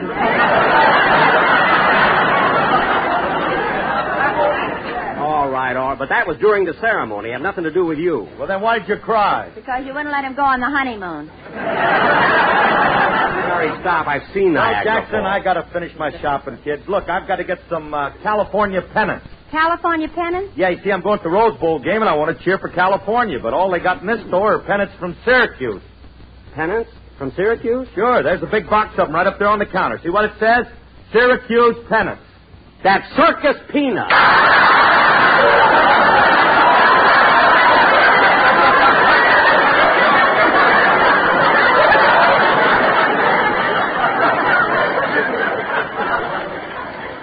Syracuse pennant. Phil, how can you be... He disappeared in the crowd. Good. Now, Mary, I wish you'd help me decide on something for my sister Florence. Well, Jack, I've been trying to think. Gosh, I don't know. Hey, mister, are you sure you didn't see my wife? Look, buddy, I'd like to help you, but I don't know what your wife looks like. Has she got any identifying marks? Well, she's got a birthmark on... Never mind, I'll look for her myself. Yes, you better. Hello! Come on, Mary. Why does everybody have to pick on me? Well, have you made up your mind, sir? Huh? Oh, I was just looking around. I sure would like to give my girl a ring like that. Well, I don't blame you. That's a beautiful diamond ring. How much is it? $4,000. That doesn't sound so bad. Wait till I look at my bank book. Well? Wait till I turn the page. Well? Wait till I turn another page. Well? Just a minute. I'm on the last page. Well, what's on the last page? Put something in the pot, boy.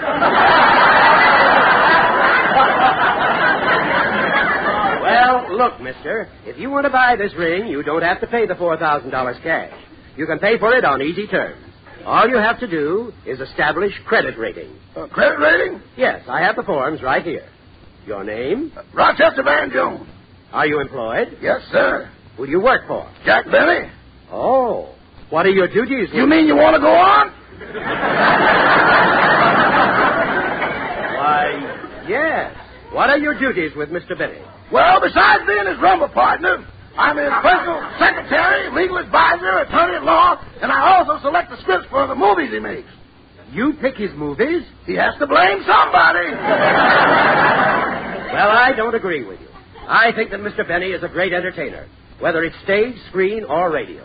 And as far as I'm concerned, his last picture was one of the funniest I've ever seen. You keep talking like that, and you'll be in line for a pencil sharpener. Jack, I think Rochester's over there picking out a gift for you. Yeah, I guess so. I don't want to see me, so let's move on. Oh, Jack! Hey, it's Don. Hello, Don. Why, hello, Mary. Oh, say, Jack, I just bought you a present, but I felt it was silly to wait until Christmas, so I'm going to give it to you now. Here. For me? A mop? But, Don, what can I do with a mop? This isn't a mop. I just put a handle on it so you wouldn't be embarrassed carrying it home.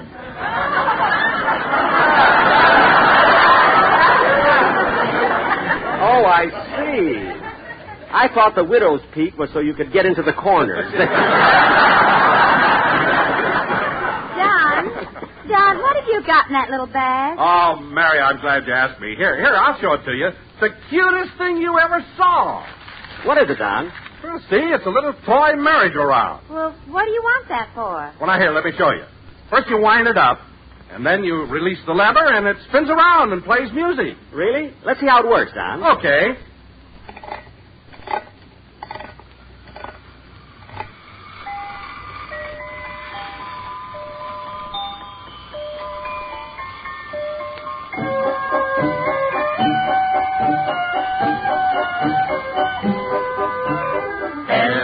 LSMFT, Lucky Strike is as good as can be. LSMFT, smoke a Lucky and you will soon see.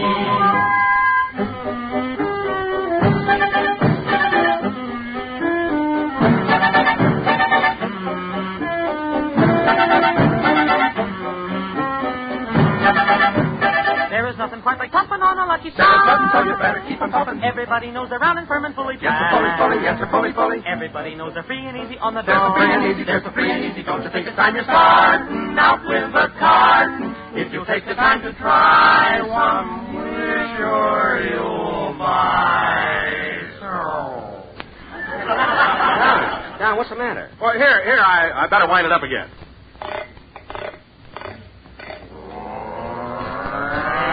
Let's ride a Lucky, made in Kentucky. LSMFT, LSMFT, LSMFT. Yes, sir, Lucky. Pay more, please, pay more. No.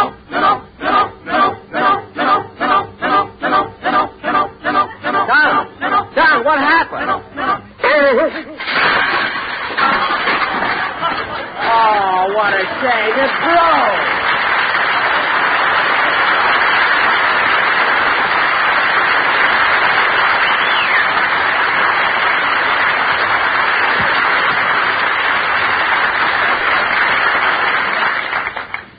Don, that's the cutest toy I ever saw. Yeah, it's a shame it broke. Oh, that's all right. I'll get another one. Well, I've got to run along now. See you kids later. Bye, Don. So long, Don. Now, Mary, I don't want to be here all day. I'm going to get that other present for my sister. Let's go over to the perfume counter. Well, Jack, I've got some other shopping to do, so I'll meet you there later. All right, Mary. Don't be too long. Yeah, what kind of perfume I ought to get? Oh, there you are. What? Where is she? Oh, for heaven's sake. Why do you keep asking me about your wife? I told you I don't know what she looks like. Well, here. I'll show you a picture of her. See? This? This is your wife? Yep. Seems silly of me to keep looking for her, don't it? I don't know. Anyway, miss, she must be in the store someplace, so just keep looking and you'll probably find her. I hope not. Come along, Rube. Rube? Come on in. Oh. I'd like to get out of here so I can stop running into such silly... Oh, here's a perfume counter. Must be something nice here for my sister. Oh, clerk. Clerk. What can I do for you,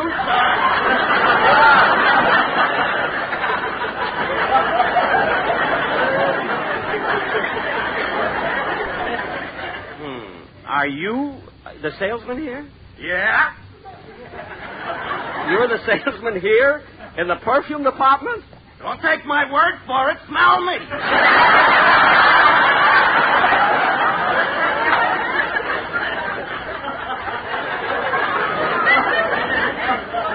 I'll take your word for it. Thank you. Yeah. Now, what kind of perfume would you like to buy? Well, what kind have you got? I've got taboo, temptation, shocking, white shoulders, surrender, and you should excuse the expression, my sin.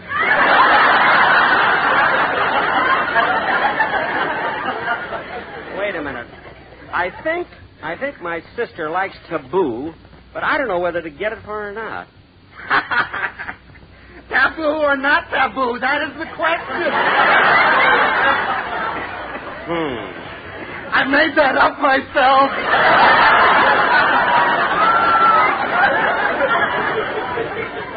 I know. Yeah. Everybody says I'm another Milton Boyle.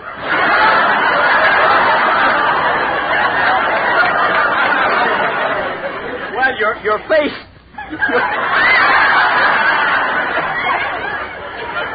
Your face does look a little like a kinescope. Now, let's see some other perfumes, please. Okay. We have some very nice imported ones. Evening in Paris. Uh-huh. Midnight in Madrid. Uh-huh. Here's a domestic one. Morning in the Smog. Oh, are they bottling it now? Why not? We got enough of it. Yes. Oh, there you are, Jack. Yeah, I thought I'd stop here and get some perfume for Florence. Clerk, what's that? Oh, this is a very fashionable odor. It's called Eau Jus d'Huile. I'll spray a little on you. Say, that does smell nice. Yeah. And it's got penicillin in it to fight off virus X. That's not a bad idea, you know. Hey, Jack, here's a perfume your sister Florence might like. L'Eau de la Vie Crayon. L'Eau de la Vie Creole. What does that mean? Aroma of freshly sharpened pencil.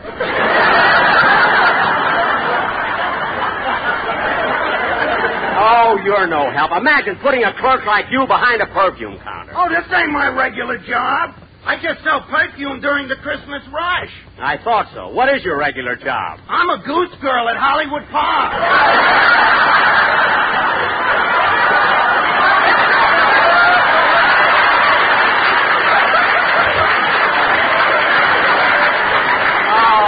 Come on, Mary. I've had enough of this guy.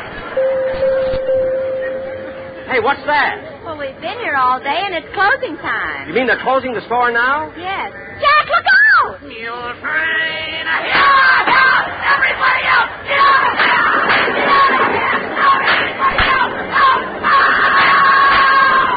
Oh, darn it. There goes my other sleeve. Come on.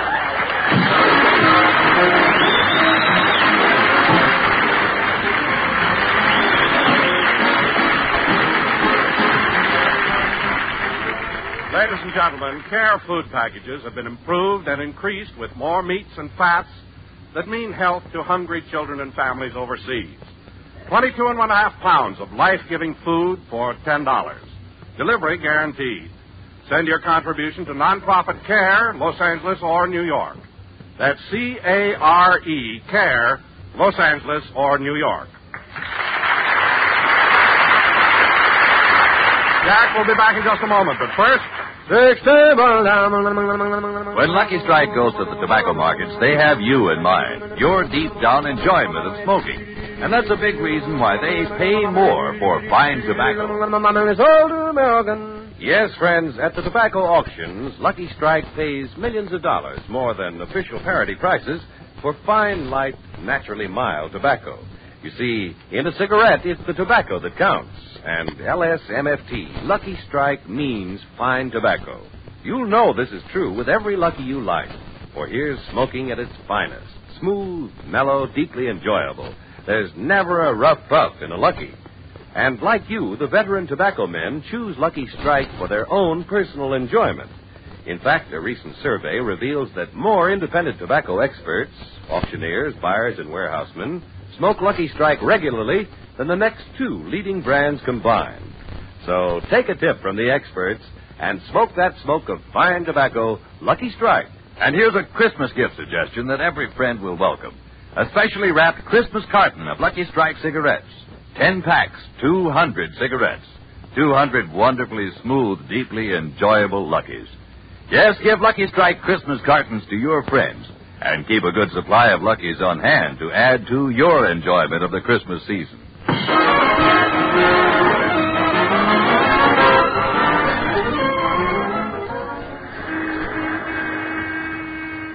Gee, Mary, this Christmas rush is awful, isn't it? Yeah. Hey, look how crowded this bus is. Hey, Roo! Huh? How are you? Oh, it's you. I'm fine. You ever find your wife? Who do you think is driving the bus?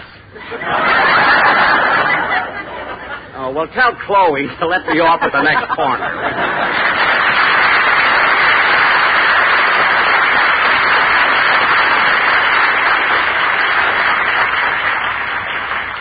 Ladies and gentlemen, next Sunday, 2 hours before my own show on the same network, the Actors Company will present The Man Who Came to Dinner with Charles Boyer, Mel Ferrar, Henry Fonda, John Garfield, Gene Kelly, Dorothy McGuire, Gregory Peck, Rosalind Russell, and yours truly, Jack Benny. I'm sure you'll enjoy the show. And another thing, ladies and gentlemen, the next time we meet, it will be Christmas Day. So on behalf of my sponsor, my cast, my entire staff, I want to take this opportunity to wish each and every one of you a happy and joyous holiday season. Be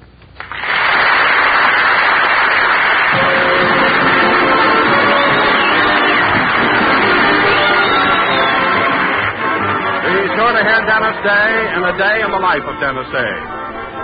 Stay tuned for the Amos and Andy Show, which follows immediately.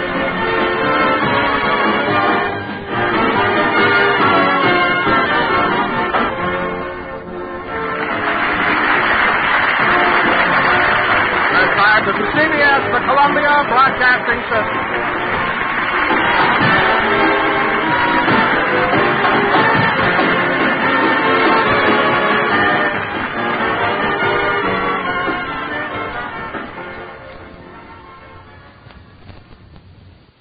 Coca-Cola brings you Edgar Bergan with Charlie McCarthy.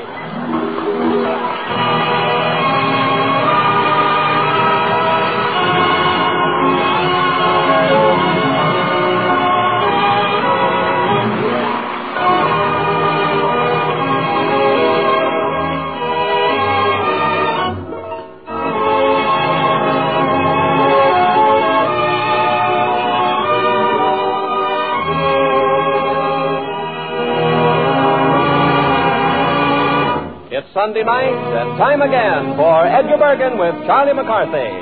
With Mortimer Sturt and Ray Noble and his orchestra, and the Mellow Men, brought to you each week by the Coca-Cola Company. Tonight's special guest is the lovely lady of the screen, Miss June Allyson.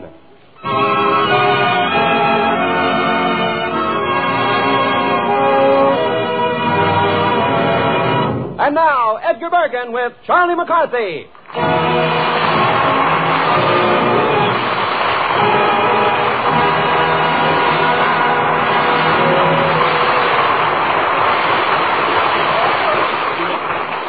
Yes, I know, honey, but I gotta hang up now, my kumquat.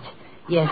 Well, they've announced me. Charlie, get off that telephone. Did you get your allowance, babe? Oh, good. Now you can take me out tonight. Really, Charlie?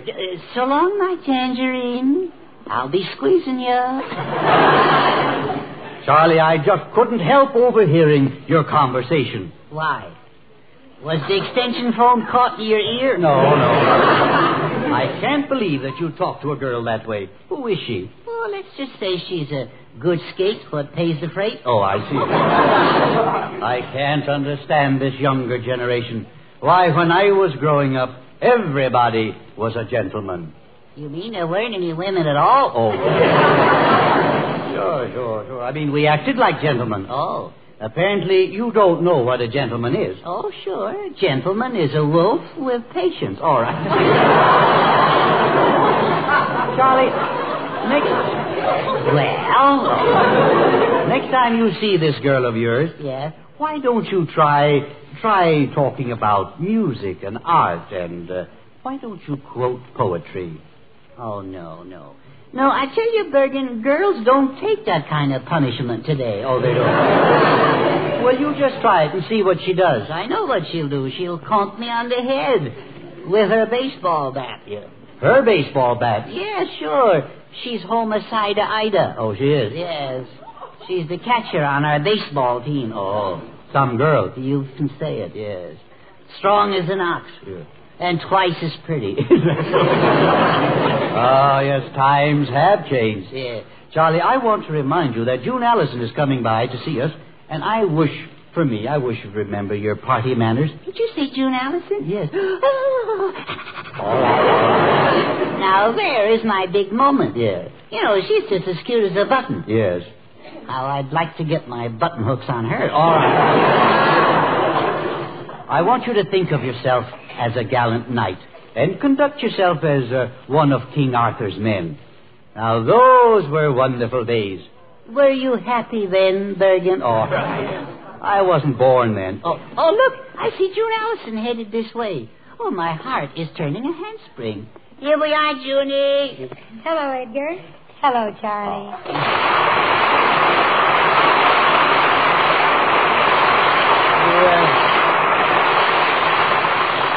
Junie, it's good to see you. Yeah, we were just talking about romance and chivalry, you know.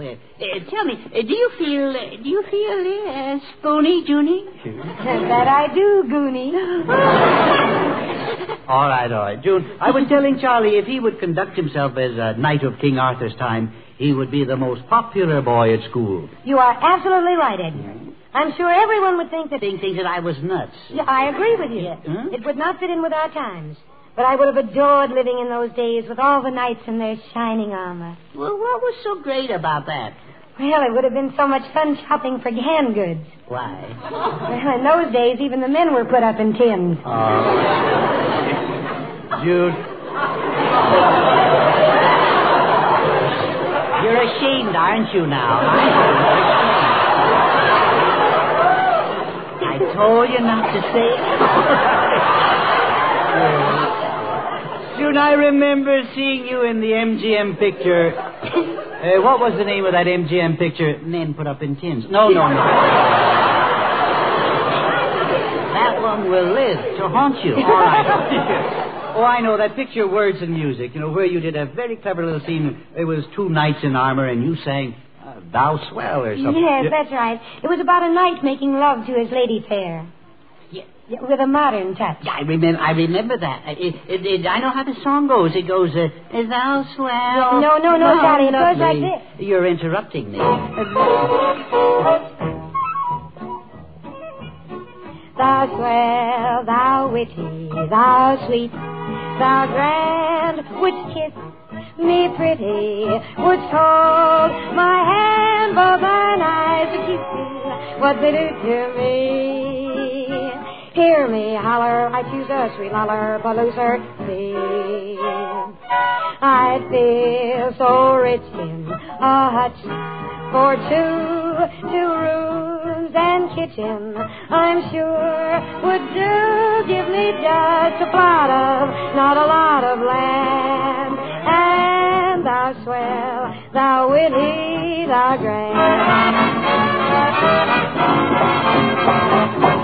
Thou swell, thou witty, thou sweet, thou grand, which kiss me pretty, which hold my hand, both thine eyes are cute too, what they do to me.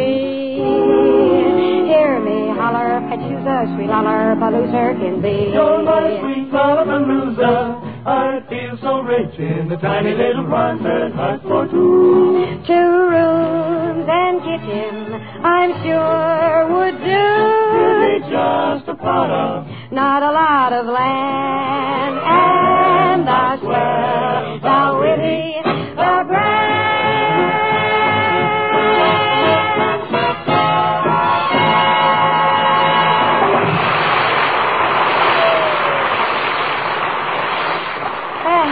How do you like my voice, Charlie? Well, I think it's very... Yeah, well, so do I. I've been told that I have the range of Lily Pons and the vivacity of Mary Martin.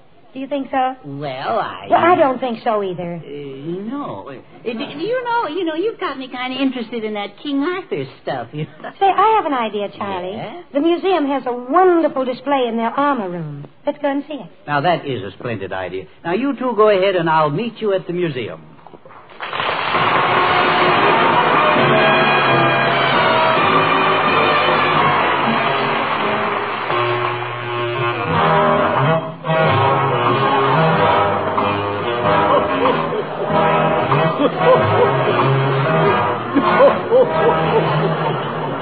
Oh, boy.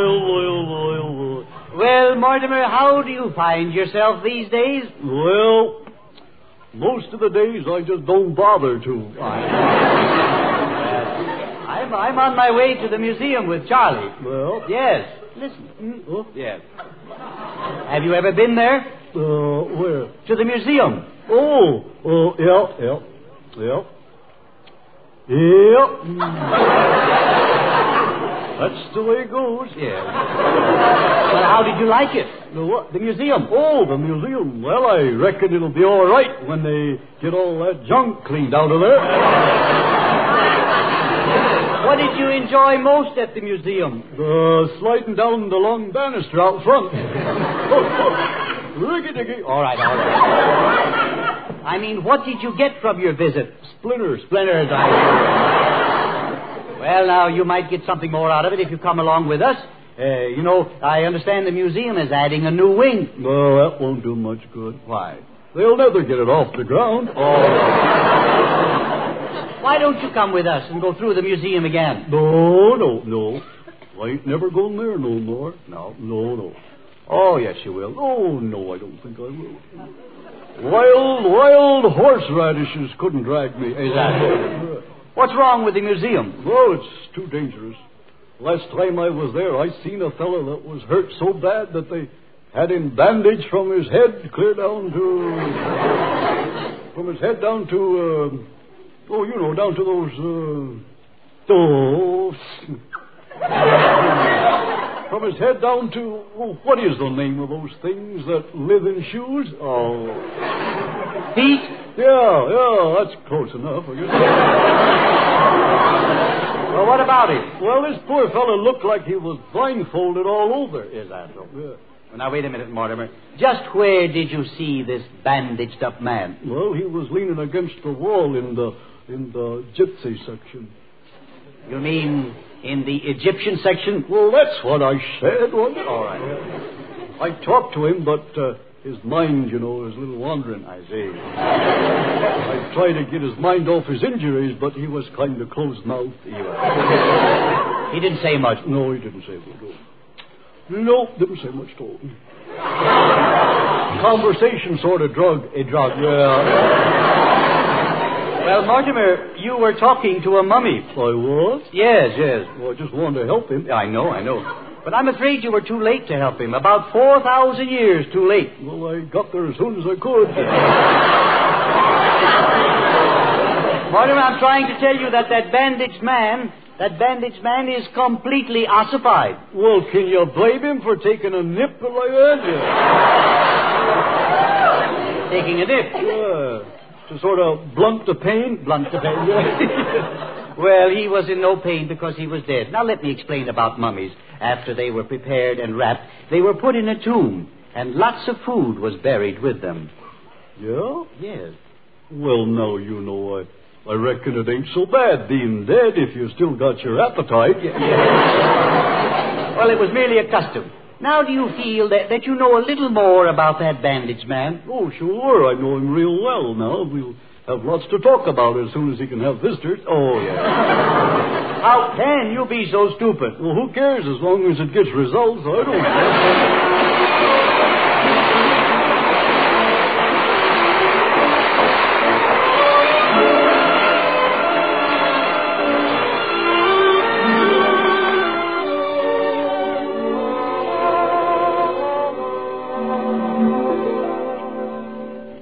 Speaking for your host of the airwaves, the Coca-Cola Company, let me remind you that the Coca-Cola dispenser at soda fountains is host to thirsty Main Street the country over, inviting Christmas shoppers everywhere to pause and shop refreshed.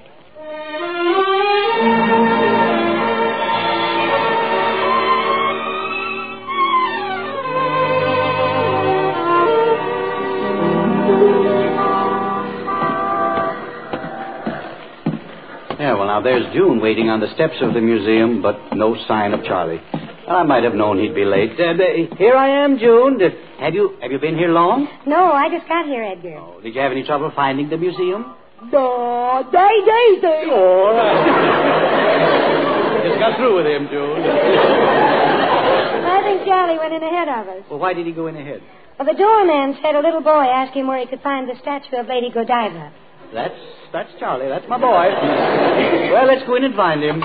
No, I wonder which way it is to the armor room. Hello, friends. Hello. Francis. Hello. I'm Ursula Twing, friends.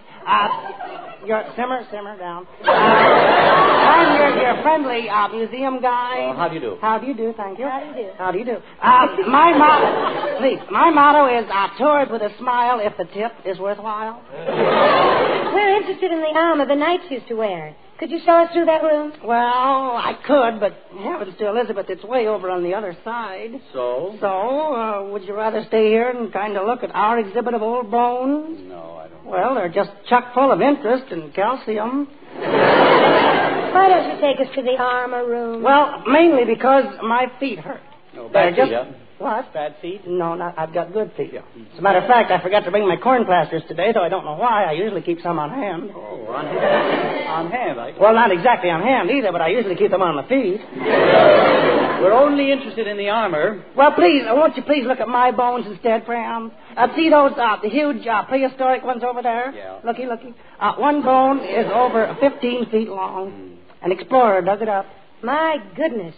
Think of the size of the prehistoric dog that buried it. You're cute. You're awful cute. I just knew that you folks would enjoy my lecture on bones once I got my teeth into it. Are you an authority on such things? Authority? Am I an authority?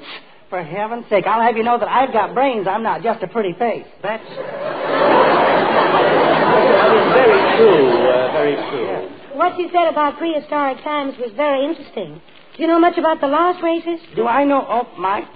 Last season, I didn't win a single race at Santa Anita. Is there any chance that you might condescend to show us the armor room? No. Don't be in such a hurly-burly, Curly. Yeah. I'll be just happy, very happy to take you there if you'll carry me piggyback. Fine guy, you are too weak to walk. But you think I'm a weakling just because my feet hurt. You're sadly mistaken. All right, so I made a mistake. Yes, you made a mistake, and not only that, but you pulled a terrible, if you'll pardon the expression, bloomer. Oh, I'm sure you're very strong, but we did come here to see the armor. Well, why must you always rush and hurry around and make everybody nervous? You can go right across the hall to the American Indian room and see Standing Bull. Isn't that Sitting Bull? No, the floors over there are so cold. Come on, June. We'll find the armor room ourselves. All right, go on. I didn't like your attitude in the first place. Just got me in such a snit anyway that if I was not 100% American, I'd be seeing red. Go on. Goodbye, aye.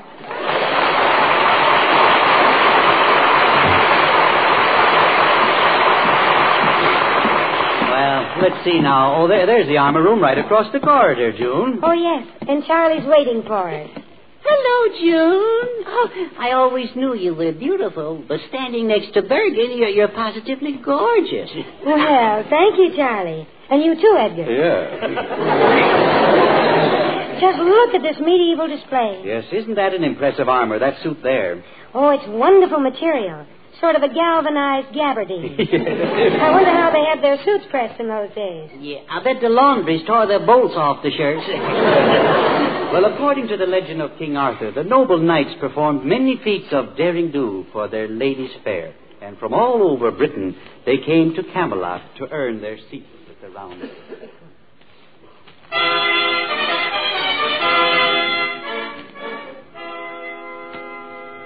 His Majesty, King Arthur. Greetings, brave knights. Take thy seats at the round table.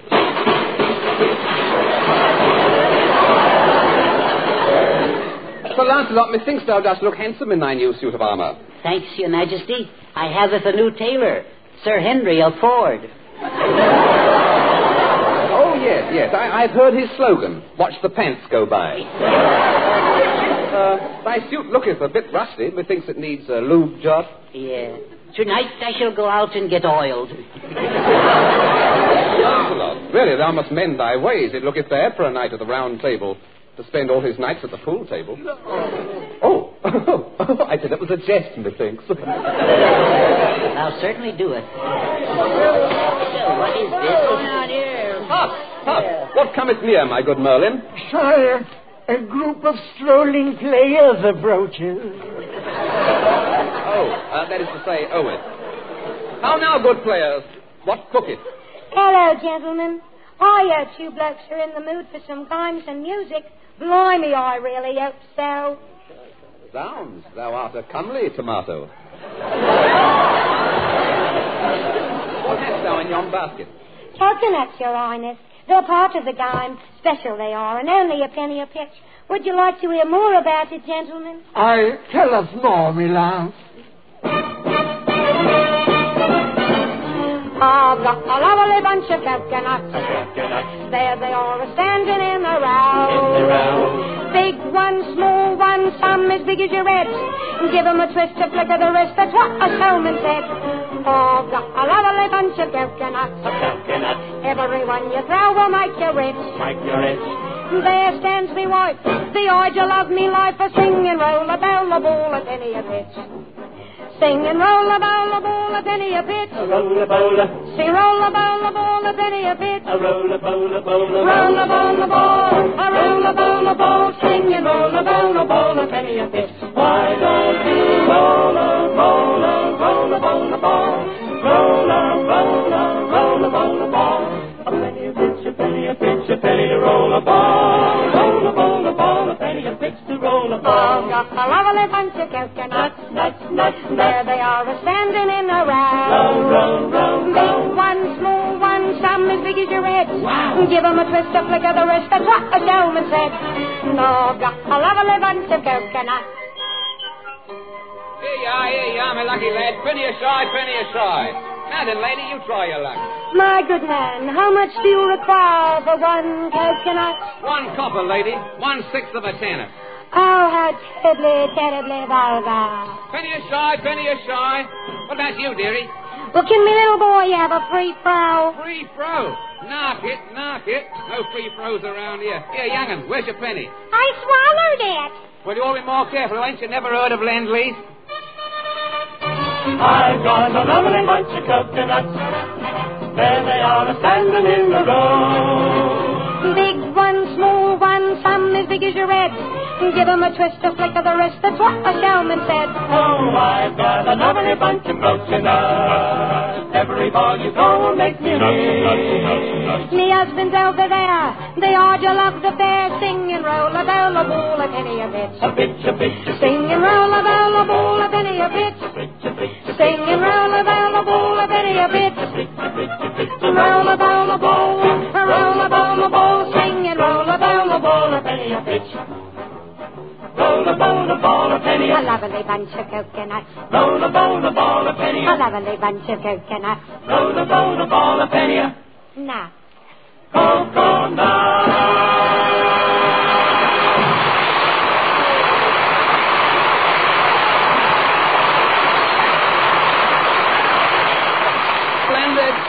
Splendid.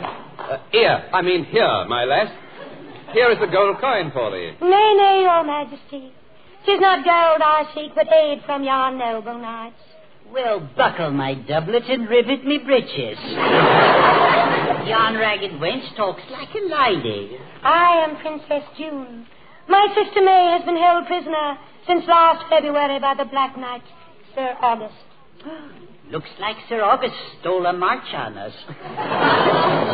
Methinks I sound like Sir Milton of Berle.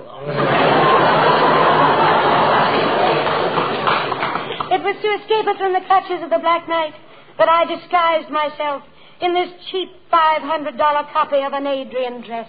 Well, verily, thou art a lovely vision withal. I, Sir Lancelot, bow low before thee. Oh, methinks I bowed a little too low. You should be careful, Lancelot. You've dented your pants a lot. Fear not, my princess. I shall go forth and rescue thy sister from the cowardly Black Knight. Wait. Before thou takest thy leave, thou must consult the royal wizard. Merlin! Merlin! Oh, yes. What sayest thou? Perform thy magic. Oh, yes, your majesty. Take us a card from this deck. Any card. Tell us me not what it is. No, Merlin, no. Lookest thou into the future, that we may know the perils that await Sir Lancelot. Oh. Abracadabra. Hocus pocus. Presto, changeo metro. Now, get to the trick. Sir Lancelot, I see you and the princess coming to a wide river. Hocus pocus. I see a river too deep to ford, too perilous to swim. And you have no boat. Then how do we get across? You use the bridge. This guy doesn't know his hocus from his pocus. Now you meet a giant and tilt with him in the darkness. That's impossible. When I tilt, I always light up. Come, my princess. We will saddle my noble steed and hie us hence. Good. We will need it an early start because hence is 20 miles away.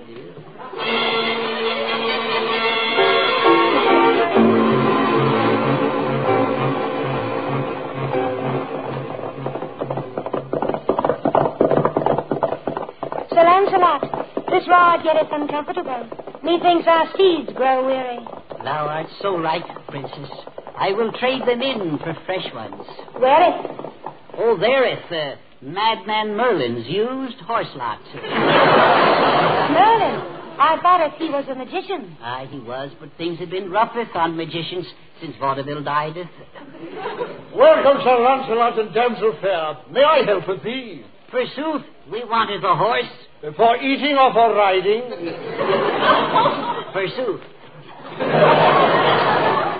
Odds bodykins, I have just the thing for thee. This horse over here is practically brand new. He hath very low mileage. Oh, he's not bad, Sir Lancelot. Look at those white sidewall feet. He was owned by an old lady in Pasadena.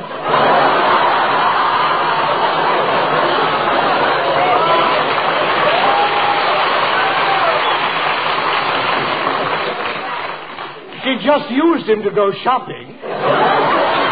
He was uppeth on blocks for 6 months. Is he four-gated? No, four-legged, one in each corner.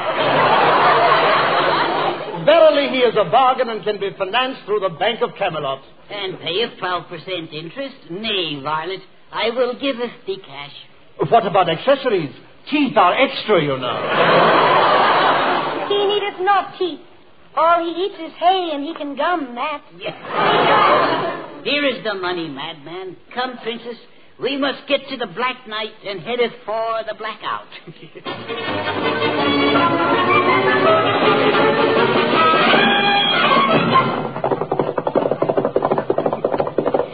We are nearing the castle where my sister is imprisoned. Look, here cometh the Black Knight. Loose thy lance and lance lunge. Fear not, my beloved. I shall cut through his armor with ease, for on the end of my lance I have a can opener. On guard, varlet.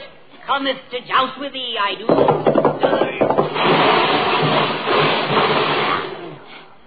Oh, splendid Sir Lancelot. You have unseated the Black Knight. And now pull back his visor and looketh upon his evil face. Who is it? Greetings, friends. Oh. But in the future, friends, would you please knock before you come in? How, villain, what hast thou to say before I cut it off thy head? Goodbye, aye. Lancelot, my darling, now that thou hast conquered the Black Knight, I will love thee forevermore. Put thy arm all around me. Oh, my fair one, nothing but nothing can cometh between us. Don't be too sure about that. Huh? Art thou a messenger from Camelot? No, Miss Allyson, I'm a messenger from your movie lot. You got a 6 o'clock call in the morning. Oh, no. Good night, princess. Good night. Night.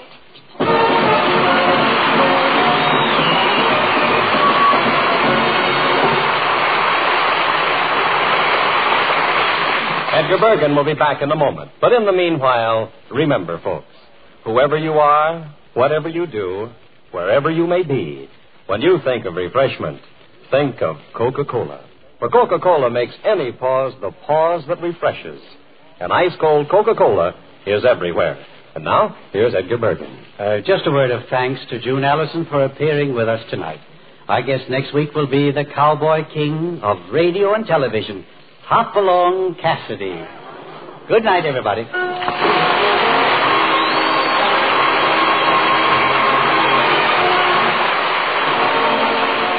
June Allyson appeared by arrangement with Metro-Goldwyn-Mayer, producers of Adam's Rib, starring Spencer Tracy, Katharine Hepburn, and June Holiday.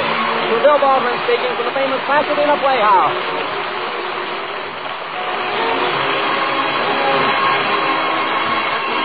This is CBS, the Columbia Broadcasting System.